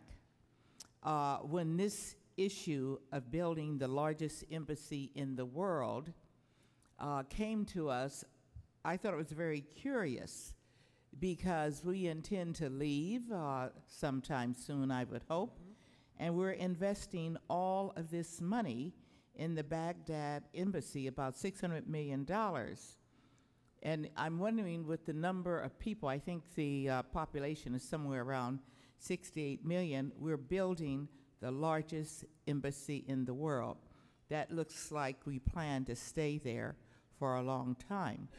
Now, what I understand, that the man in charge of the project for the State Department, James Golden, has not laid eyes on the construction site for the past 2 months and will not do so during the remainder of the project. Now, through interviews of Mr. Golden and his subordinate, Mary French, we have learned that the ambassador ordered Mr. Golden to leave Iraq in May of 2007, and that he's not been allowed to return since then. In fact, Mr. Golden was escorted off the premises by armed guards. So, Ambassador Kennedy, this seems like an extraordinary step. Why did the ambassador, Ambassador Crocker, expel Mr. Golden from the embassy construction site he was supposed to oversee? And I'm compelled by what Major General Williams said, that this site is going to come in on time, come in on budget, and come in with the kind of standards that will protect Americans and other people there. Ambassador Kennedy. Ms. Watson, the actual on-site project supervisor for the construction in Baghdad, who is delivering the project on time and on budget, as General Williams said, is Mary French. And Is she responsible for overseeing the project? She is. Yes. Yes, Congressman. Yes, well, ma'am. why was Mr. Golden in that position and ordered out of Iraq?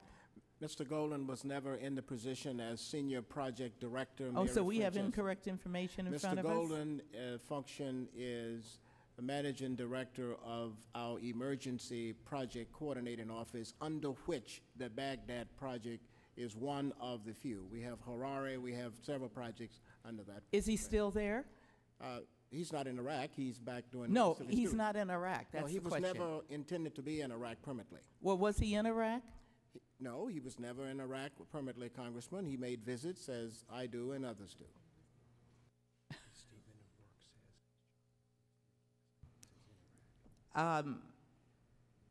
Can you clarify something for me? I understand that Mr. Golden, under his statement of work, was to make site visits to Iraq, correct? That is correct. Okay. Did he ever make a site visit to Iraq? Oh, yes, many times. Oh, that was my question. Yeah, but he's earlier. he's not Hold on, permanently stationed there. hold on. Yes is the answer. Now, was he ordered out of Iraq? The ambassador indicated that he felt comfortable that Mary French, who was the on-site project supervisor, wait a minute. Would you answer my question? Was Mr. Golden ordered out of Iraq? Am I making myself clear? Was Mr. Golden ordered out of Iraq? The ambassador indicated that he did not wish Mr. Golden to come to Iraq on any further times. Very good. Can you tell me what led to that decision? There was a discussion about following procedures at post, and the ambassador indicated that he wished Ms. French, who was the on-site project supervisor, to finish the project, as she had done so well all along. So Mr. Golden was there and got into a discussion with the ambassador about the procedures, the oversight procedures. Is that correct? No, it was not a discussion with the ambassador. It was a discussion of operating procedures, and Mr. Golden, as the general indicated, has other responsibilities, significant responsibilities, such as our embassy in Harare, as part of his functions. Well, tell me this. If Ms. French was going to do the job that Mr. Golden thought he was to do, and was told by the ambassador to leave Iraq, then why did it take armed guards to remove him from the embassy grounds? I can't, since I wasn't there when Okay, when then Mr. can anyone Golden at the said- table answer Gentlelady's that? time has expired. Mr. Ison? Thank you, Mr. Chairman. General Williams, again, thanks for your many years since 1960 of service to our country, service that I note you've done at very, very small compensation by comparison to private contractors. And you've chosen to do that, I think, out of a sense of patriotism, and I very much appreciate it. Were you in the room for the previous panel? I was in the side room, Congressman. Okay.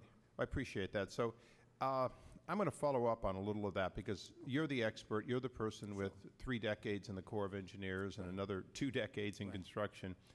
The estimate of the State Department, which would be you, was that these trailers had, at least in the specific allocation, $6,000 or $8,000 or less to make right some punch points of mistakes, some of them grievous, but mistakes, bad wiring, absence of a junction box, and so on. Is that your understanding? Yes, Congressman, and let me just amplify here.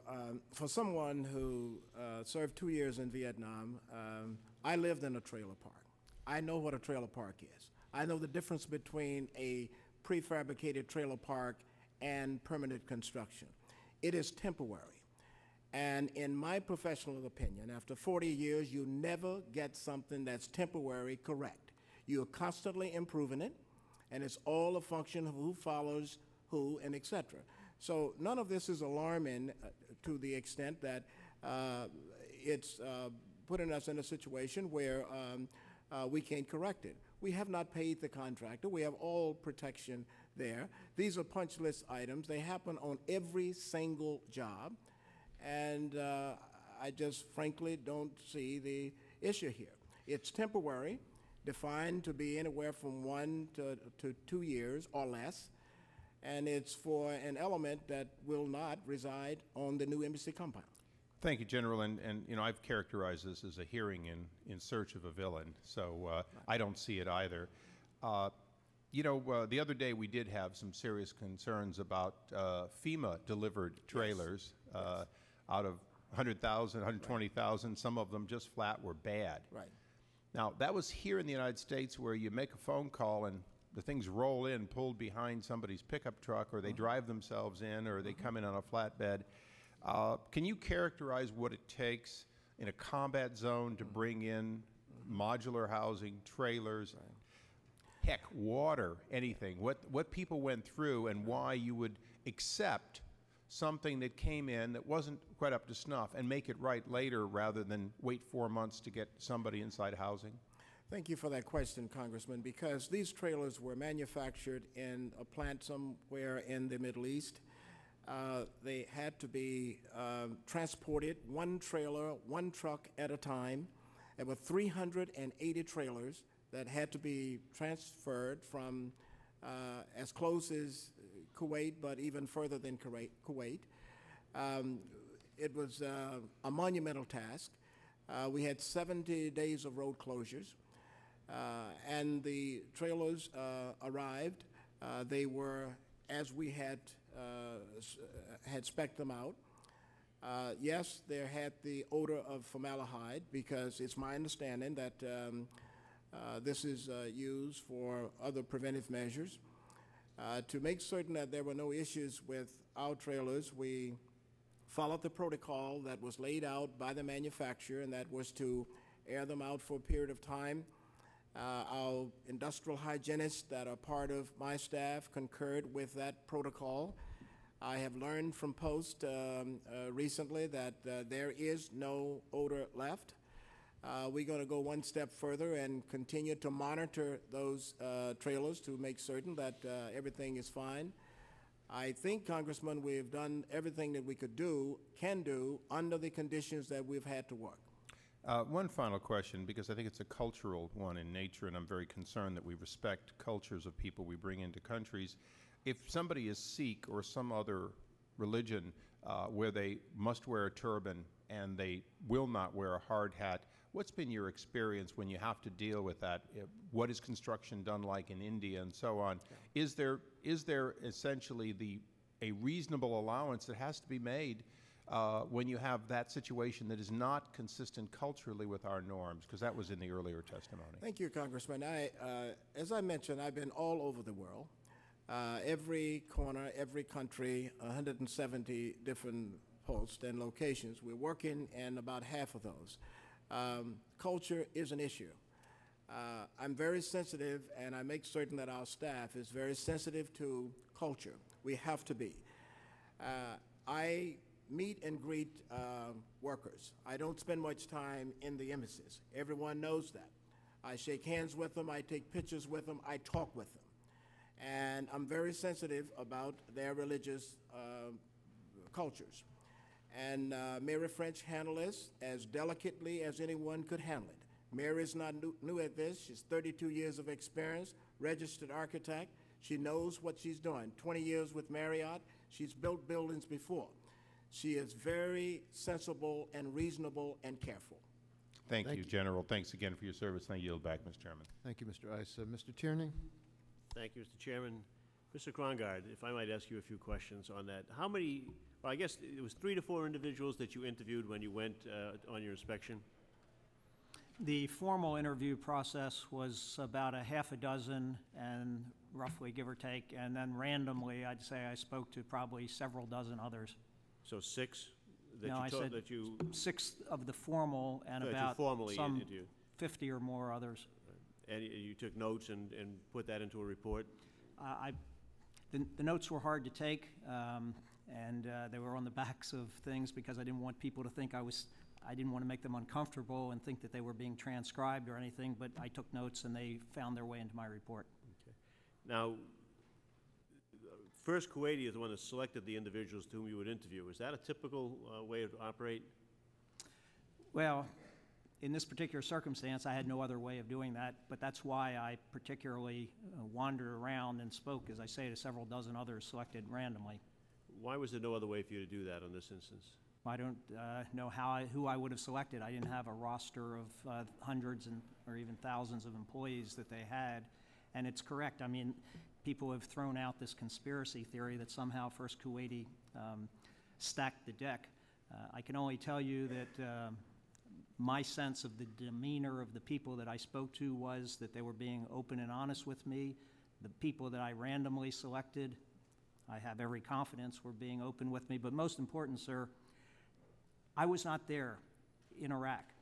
MNFI IG was there. They do this all the time. They are the experts at this.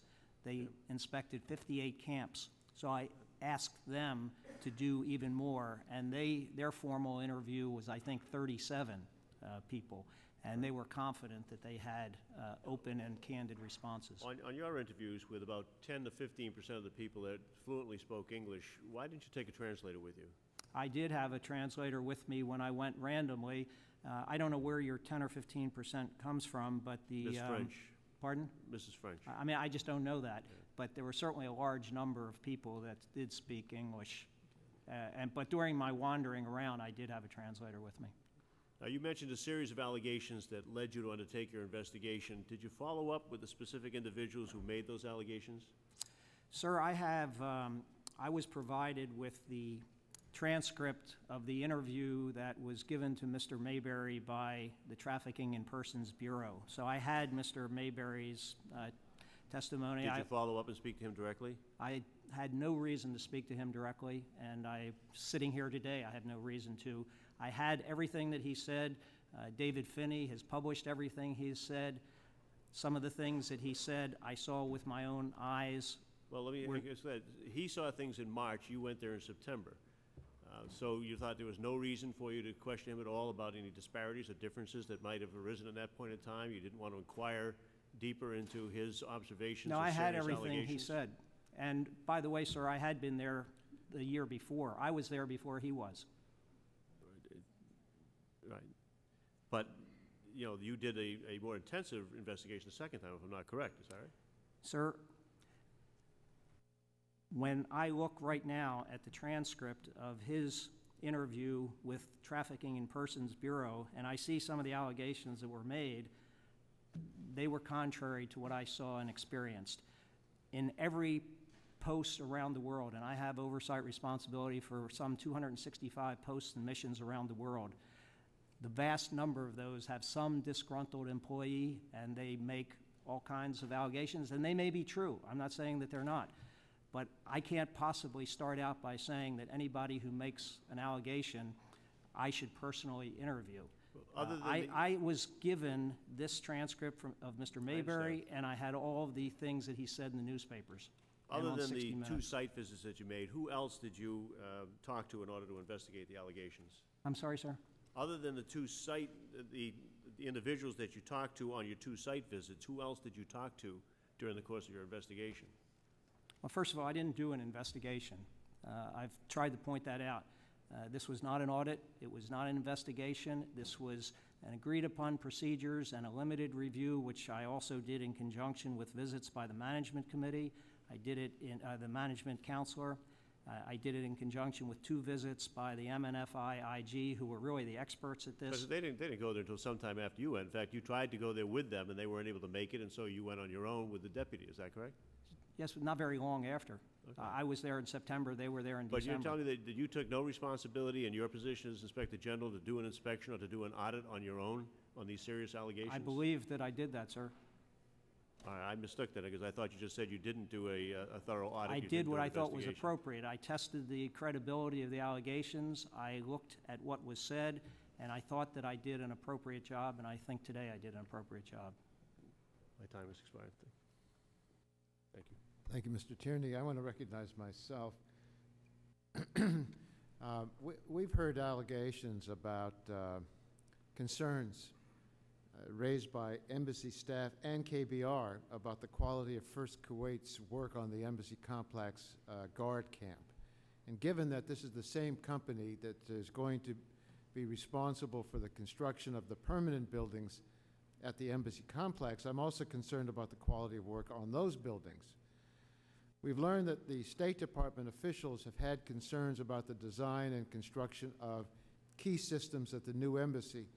John Arsinski, the Deputy Director for the Iraq Project Construction Office, has told committee staff that in reviewing designs prepared by First Kuwaiti, his staff identified concerns about the fire protection system, the HVAC system, the power plant that could have affected the operation of the embassy facility. This office is the part of the OBO dedicated to the embassy project.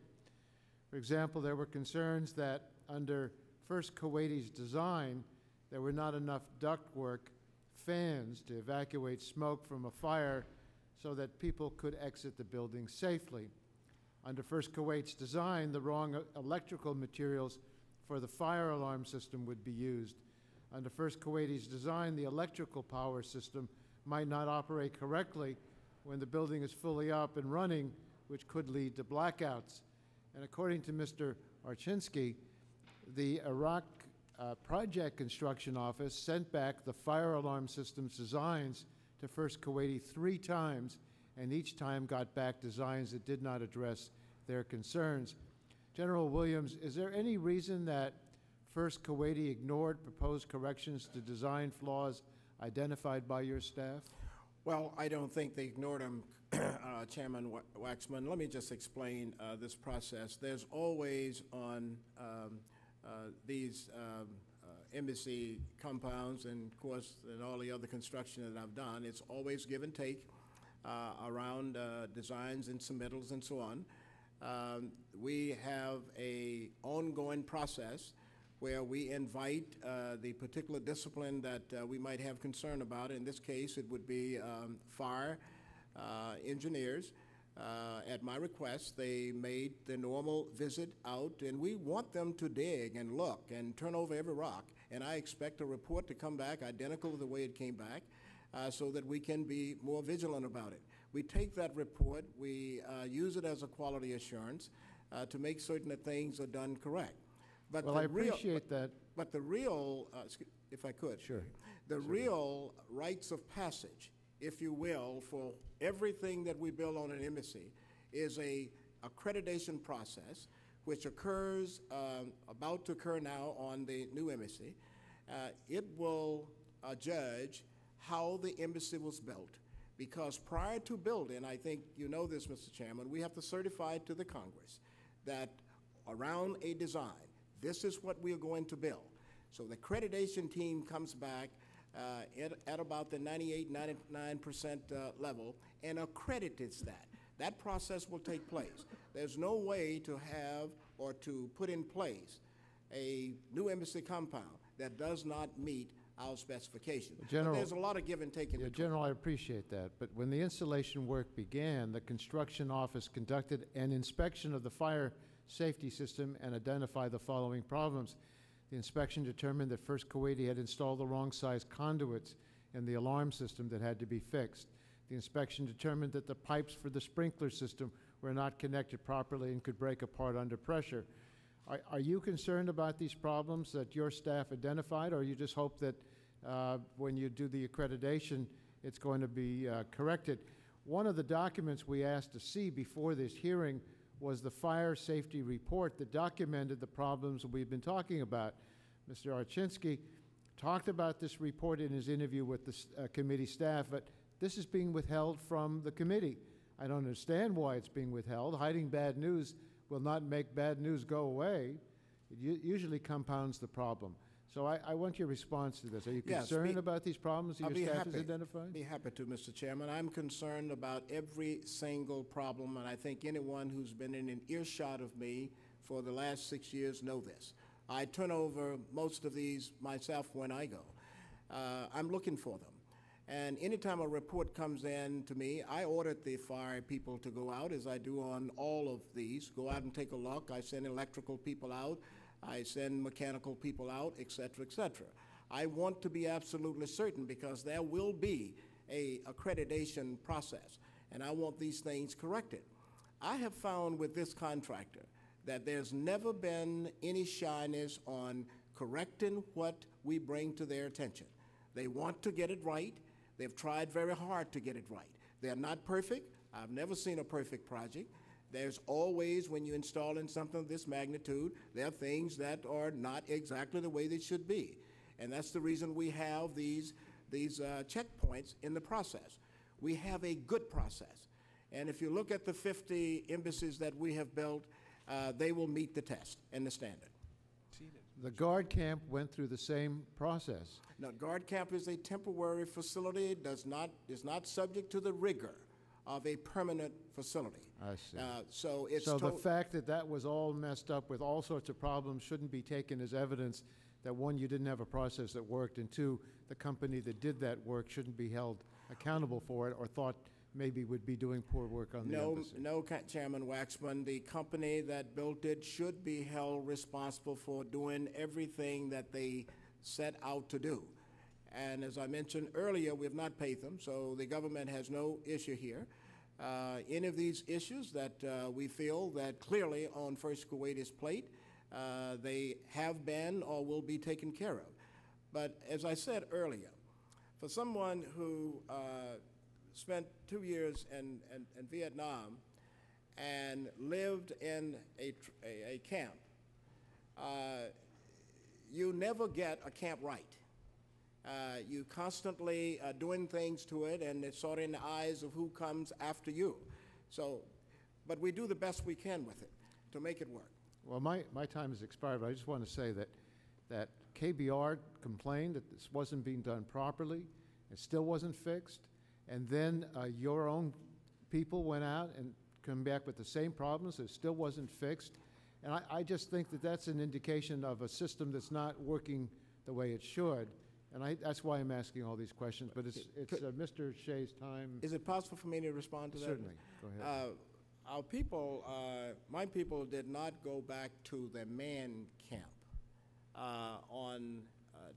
and come back and say that things were not done. What I recall is I have 80 union workers on this project, all Americans. And to make certain that this camp electrical part was right. Well, let me just say that I have a document that I'm sure you've seen, and it says, within this document are the results of the commissioning of the DS man camp on the west side of the new embassy complex in Baghdad, Iraq. As noted within the enclosed documentation, the camp meets and exceeds the requirements of Section C of contract, and then it goes through within the camp are the following structures, and it's certified.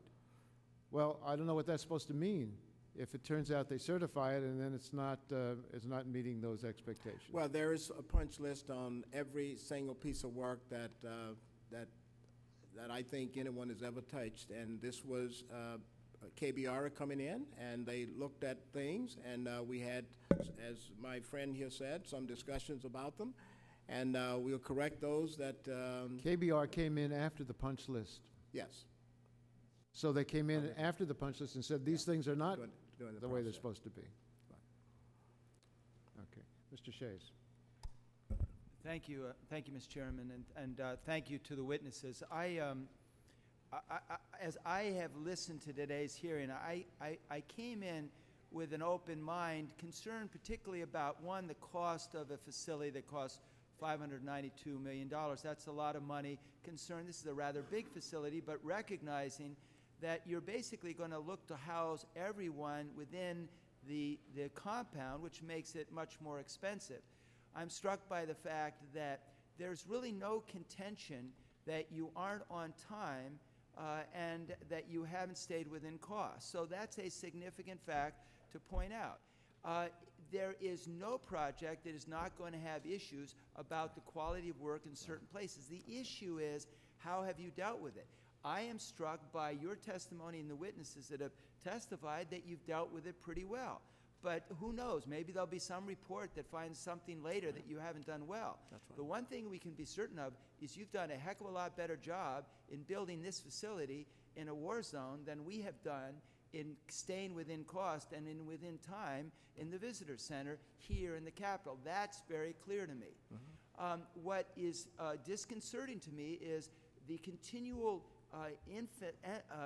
confusion of a workers' compound in temporary trailers, now temporary more than 90 days, but not permanent. They're going to be taken down, and mixing that up with the facility.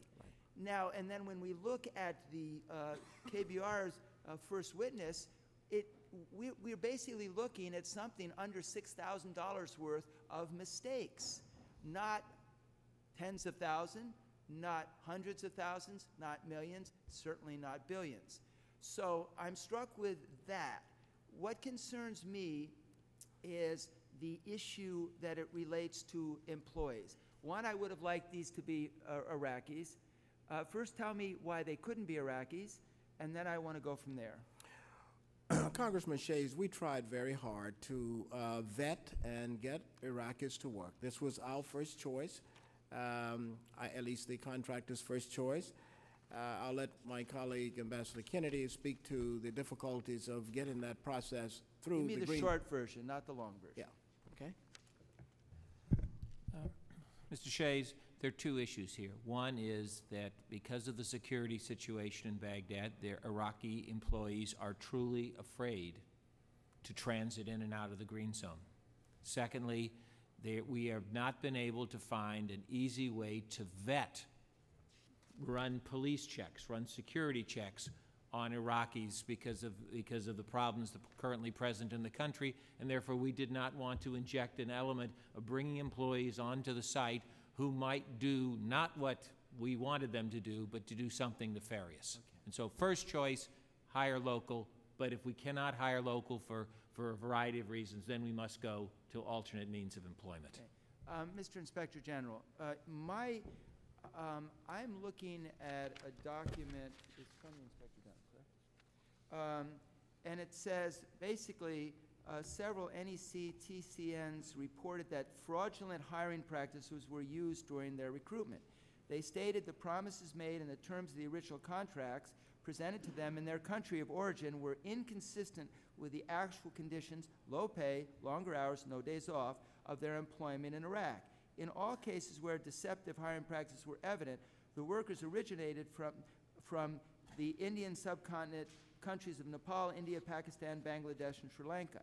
The deception was from recruiting agencies that were being paid by these workers if they accepted these jobs and traveled to Iraq. Additionally, some workers were told to sign contracts in their home countries in English, even though they could not read or understand the text of the contract.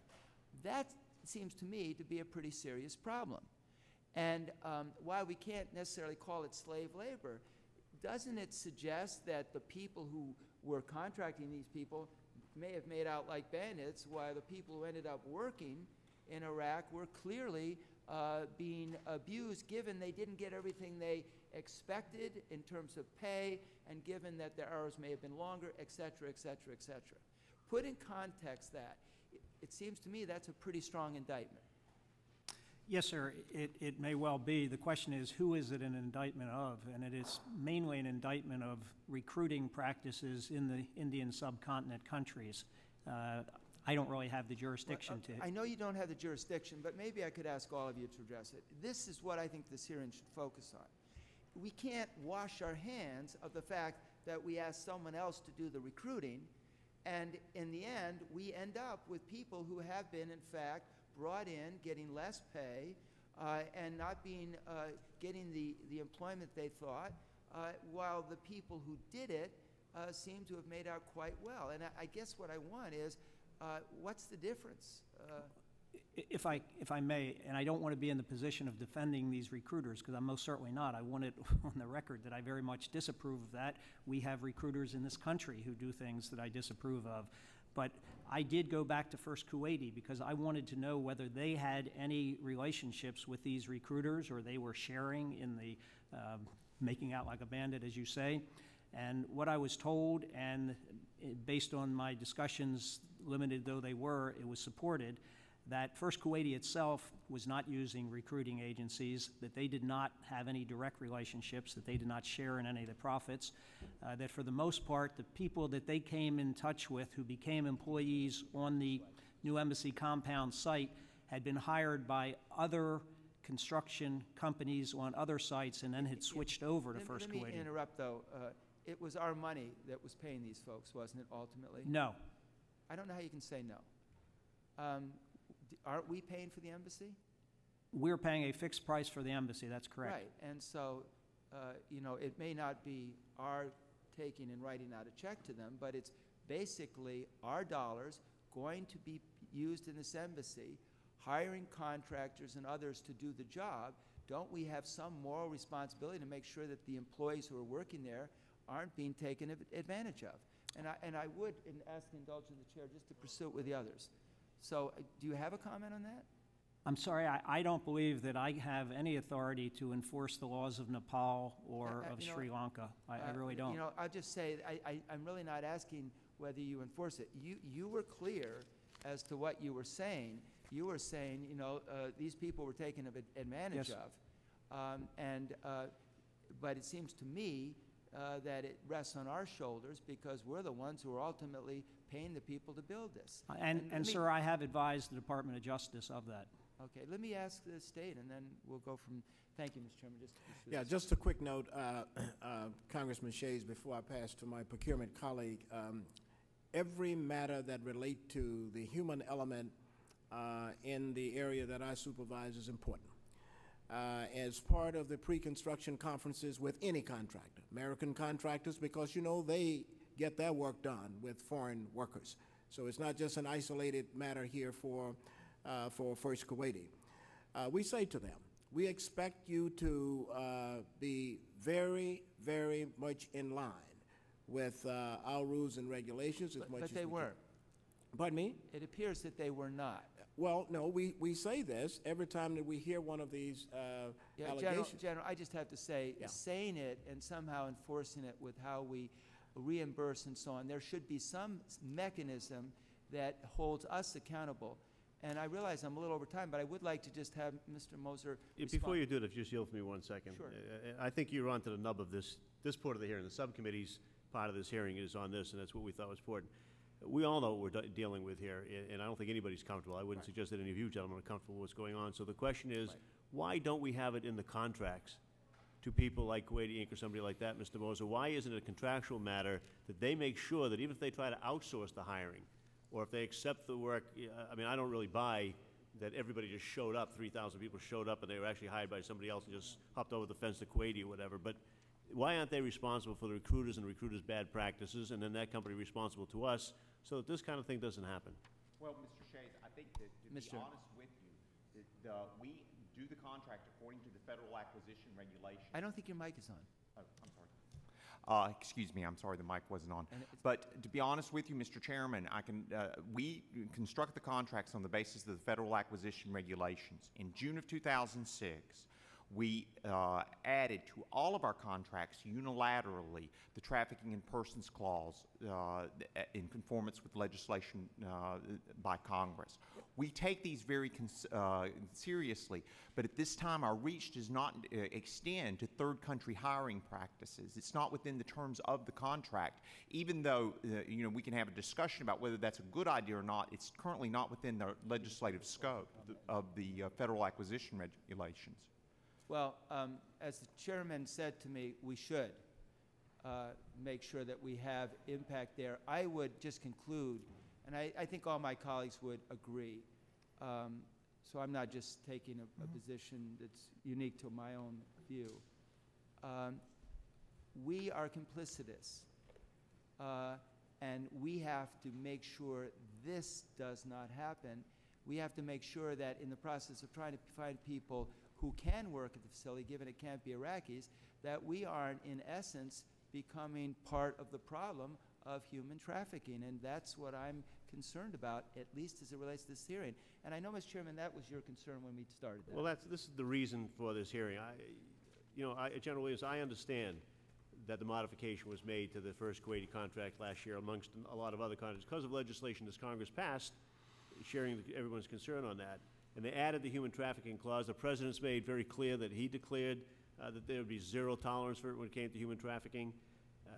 But even under General Casey's tenure in Iraq, the Department of Defense confirmed there were deceptive hiring practices going on at the time. Excessive fees charged by overseas job brokers who lure workers into Iraq, substandard living conditions once laborers arrive, violations of Iraqi immigration laws, lack of mandatory awareness training on the U.S. basis concerning human trafficking. And the General ordered in April of 2006 that harsh actions be taken against firms that fail to return passports or end other abusive practices. Contracts would be terminated, contractors would be blacklisted from future work, and commanders could physically bar firms from bases. We've put that modification there. Are you telling us now that that's not enough? That in order to hold the Kuwaiti company responsible for their subcontractors who are out there bringing people in under these bad conditions or whatever, it seems to me we need a more intensive authority for Mr. Krongard to go in and inspect and audit, and two, we need to put some teeth into these things so that it doesn't happen. I'll just take the liberty of getting a response on that. Mr. Chairman, we will clearly look into it. We take your counsel very seriously. This is a matter that if we can have more authority and provisions, I'm sure that our procurement arm would be delighted to deal with that. Thank you. As I think the testimony here today indicates, and Mr. Shays, I think you'll agree, right. Inspections on a regular basis to see whether or not this is happening, contractual provisions to hold people responsible, not just to kick it down the road and say, gee, it happened in Asia or Southeast Asia. That's right. And then some accountability on that. That's right. Sir, if I could respond yes, too as well, please. Because I agree with you. I wish I did have more authority, and that's why I went to the Justice Department. I've had lengthy discussions with them about what their jurisdiction is. But I do want to say, you mentioned their subcontractors. We still do not have any evidence that First Kuwaiti is in privity with or has relationships with these contractors, these recruiters. In other words, the recruiters I understand, but maybe we should find out whether or not that's the case. I've done the best I could. Because I think it stretches the credibility of all of us here to think that every single worker for Kuwaiti just happened to be in Iraq at the time, whether they're from Nepal or India or someplace else, and they took them from somebody else's handiwork of getting them into Iraq. No, what happens is that the workers in these countries are recruited. They pay money to the recruiters, and the recruiters assist them, just like college recruiters or something would do here, and assist them in getting the jobs with First Kuwaiti or with somebody else. People can't be turning a blind eye to that. People know how this process works, Yes. and it shows up on their doorstep. People have to take responsibility for it one way or the other. Starts with us, goes down to the contractor, goes right down to what's happening to those people. When you have to take $2,500 from somebody in order to get them for a job that pays $7 a day, and then tell them they can't leave unless they pay $3,000, which is some of the testimony that we have in reports, and was before us today, there's a problem here. I don't think any of you disagree. I mean, we need to do something about that, and that's the purpose of this hearing and this portion of this hearing. We take your counsel, Thank you. Mr. Chairman. Thank you. Ms. McCollum, you're recognized for 5 minutes. Thank you for your patience. Thank you, Mr. Chair. I want to read a little more here.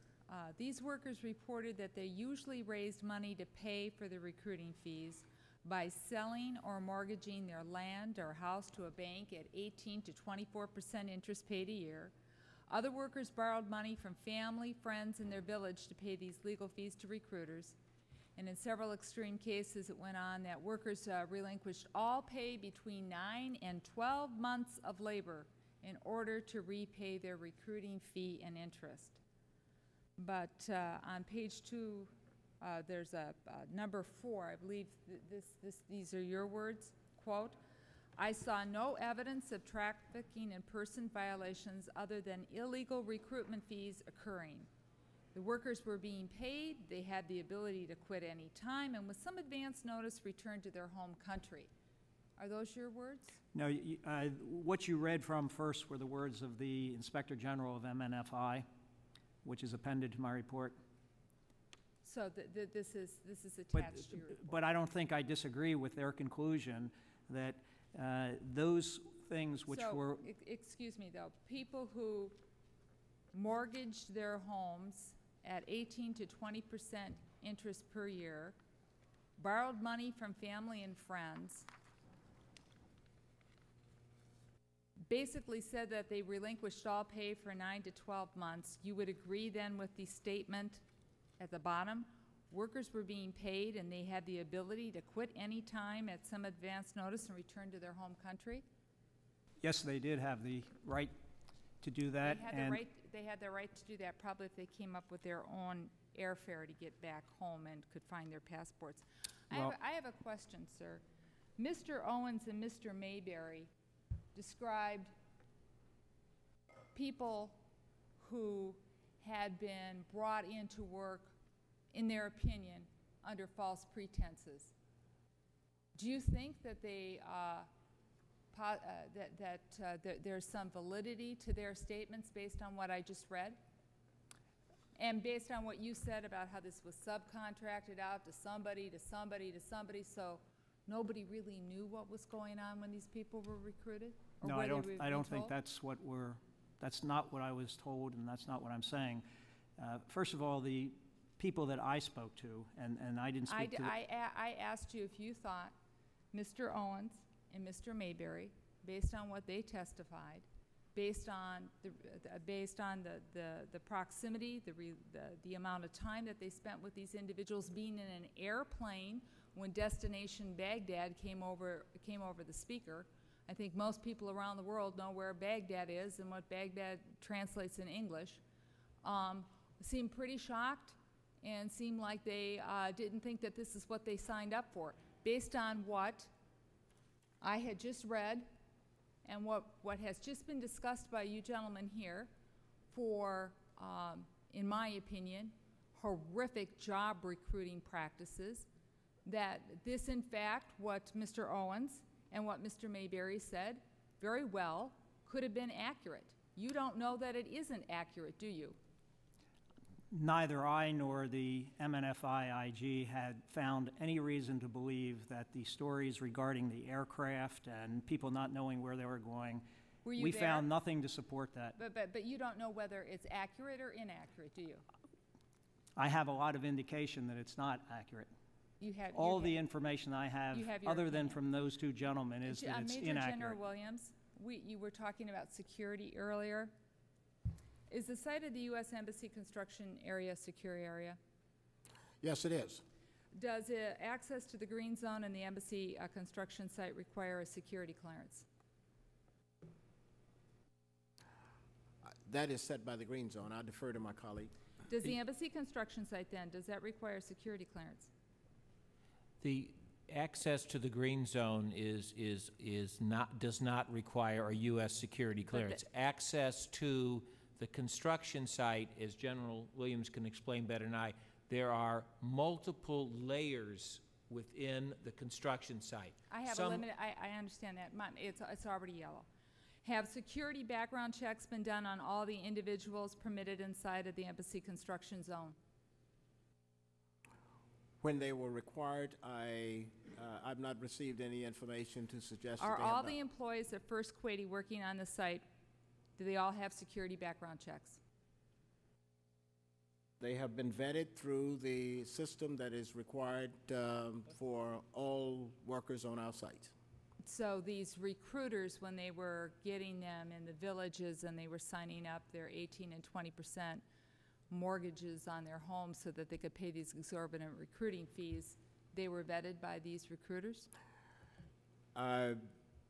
Congresswoman, I believe this was occurring in the countries where the individuals Whose were. responsibility should it be for the security background checks? Should it be the U.S. government's responsibility? I'll defer to you.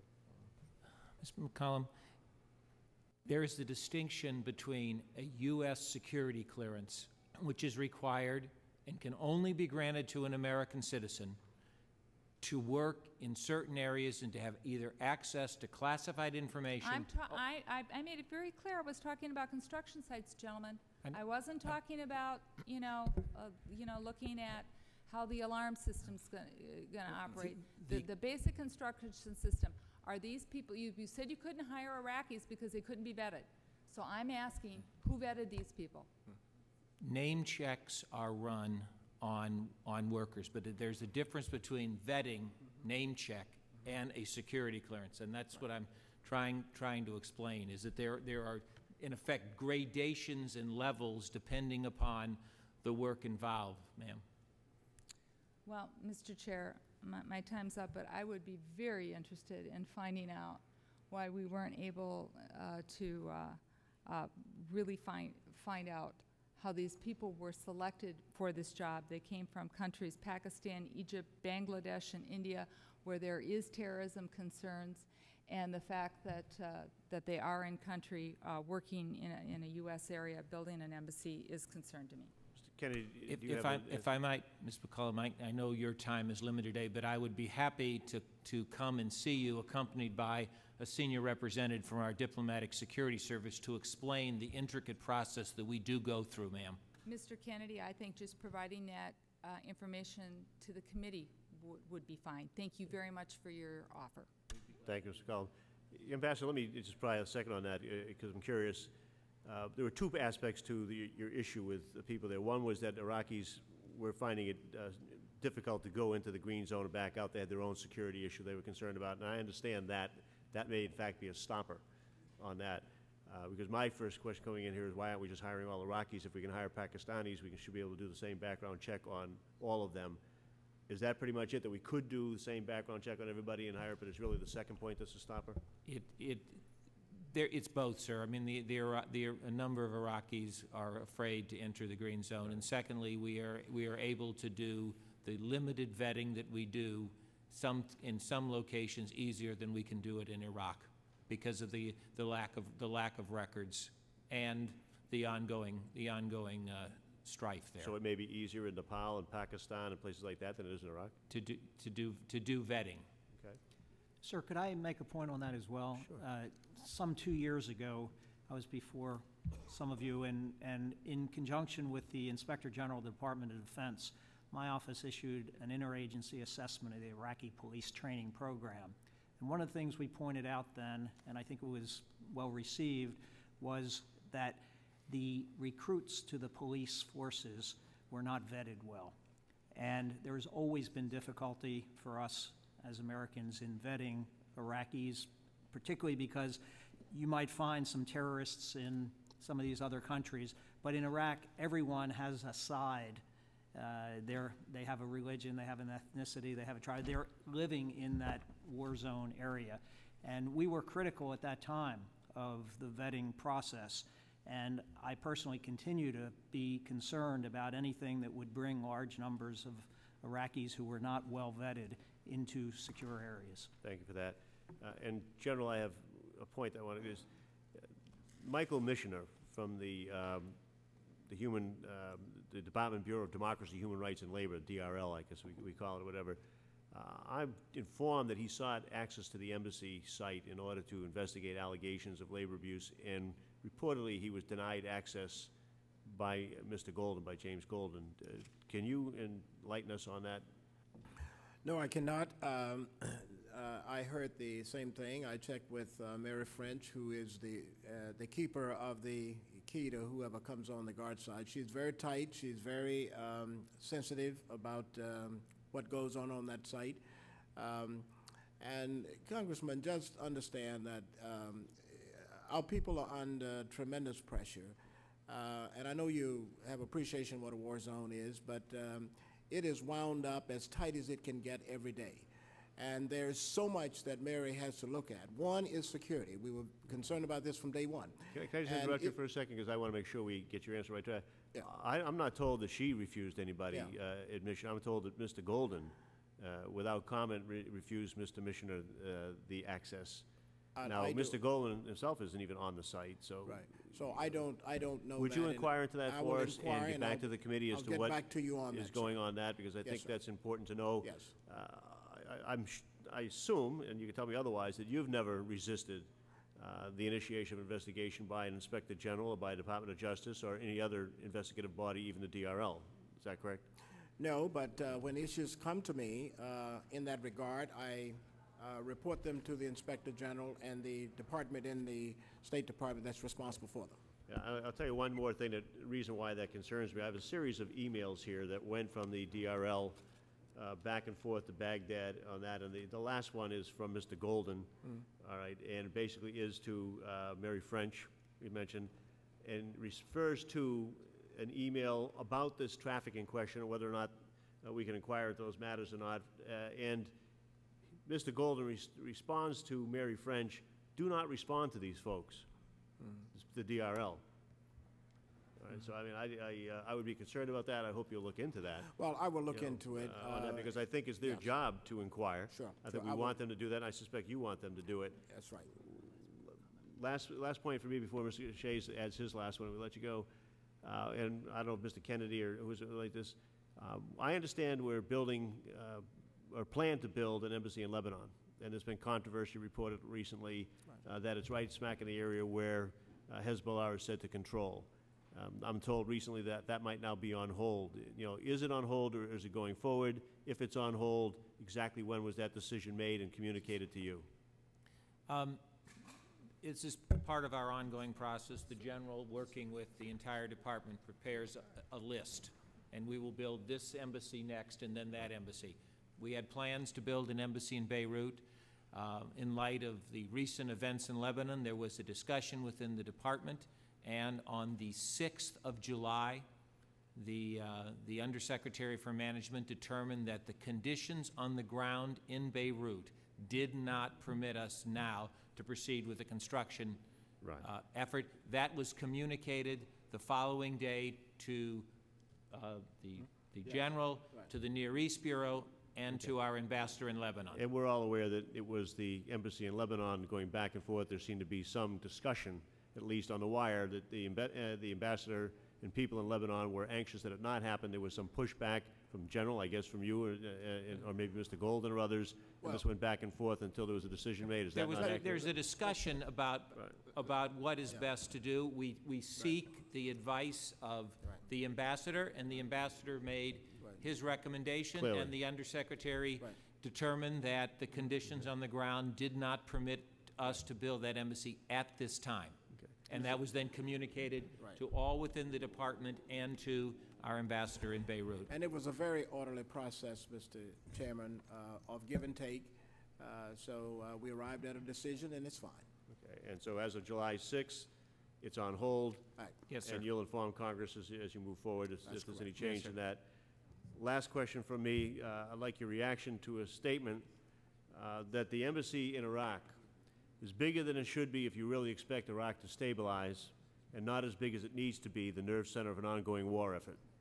Well, let me speak to that, Mr. Chairman, because we took great care before the appropriation committees and the authorizers before we move forward. All of the plans for the execution of this project was presented to them. One of the issues that were on the table was scalability. What happens if we go down? What happens if we expand?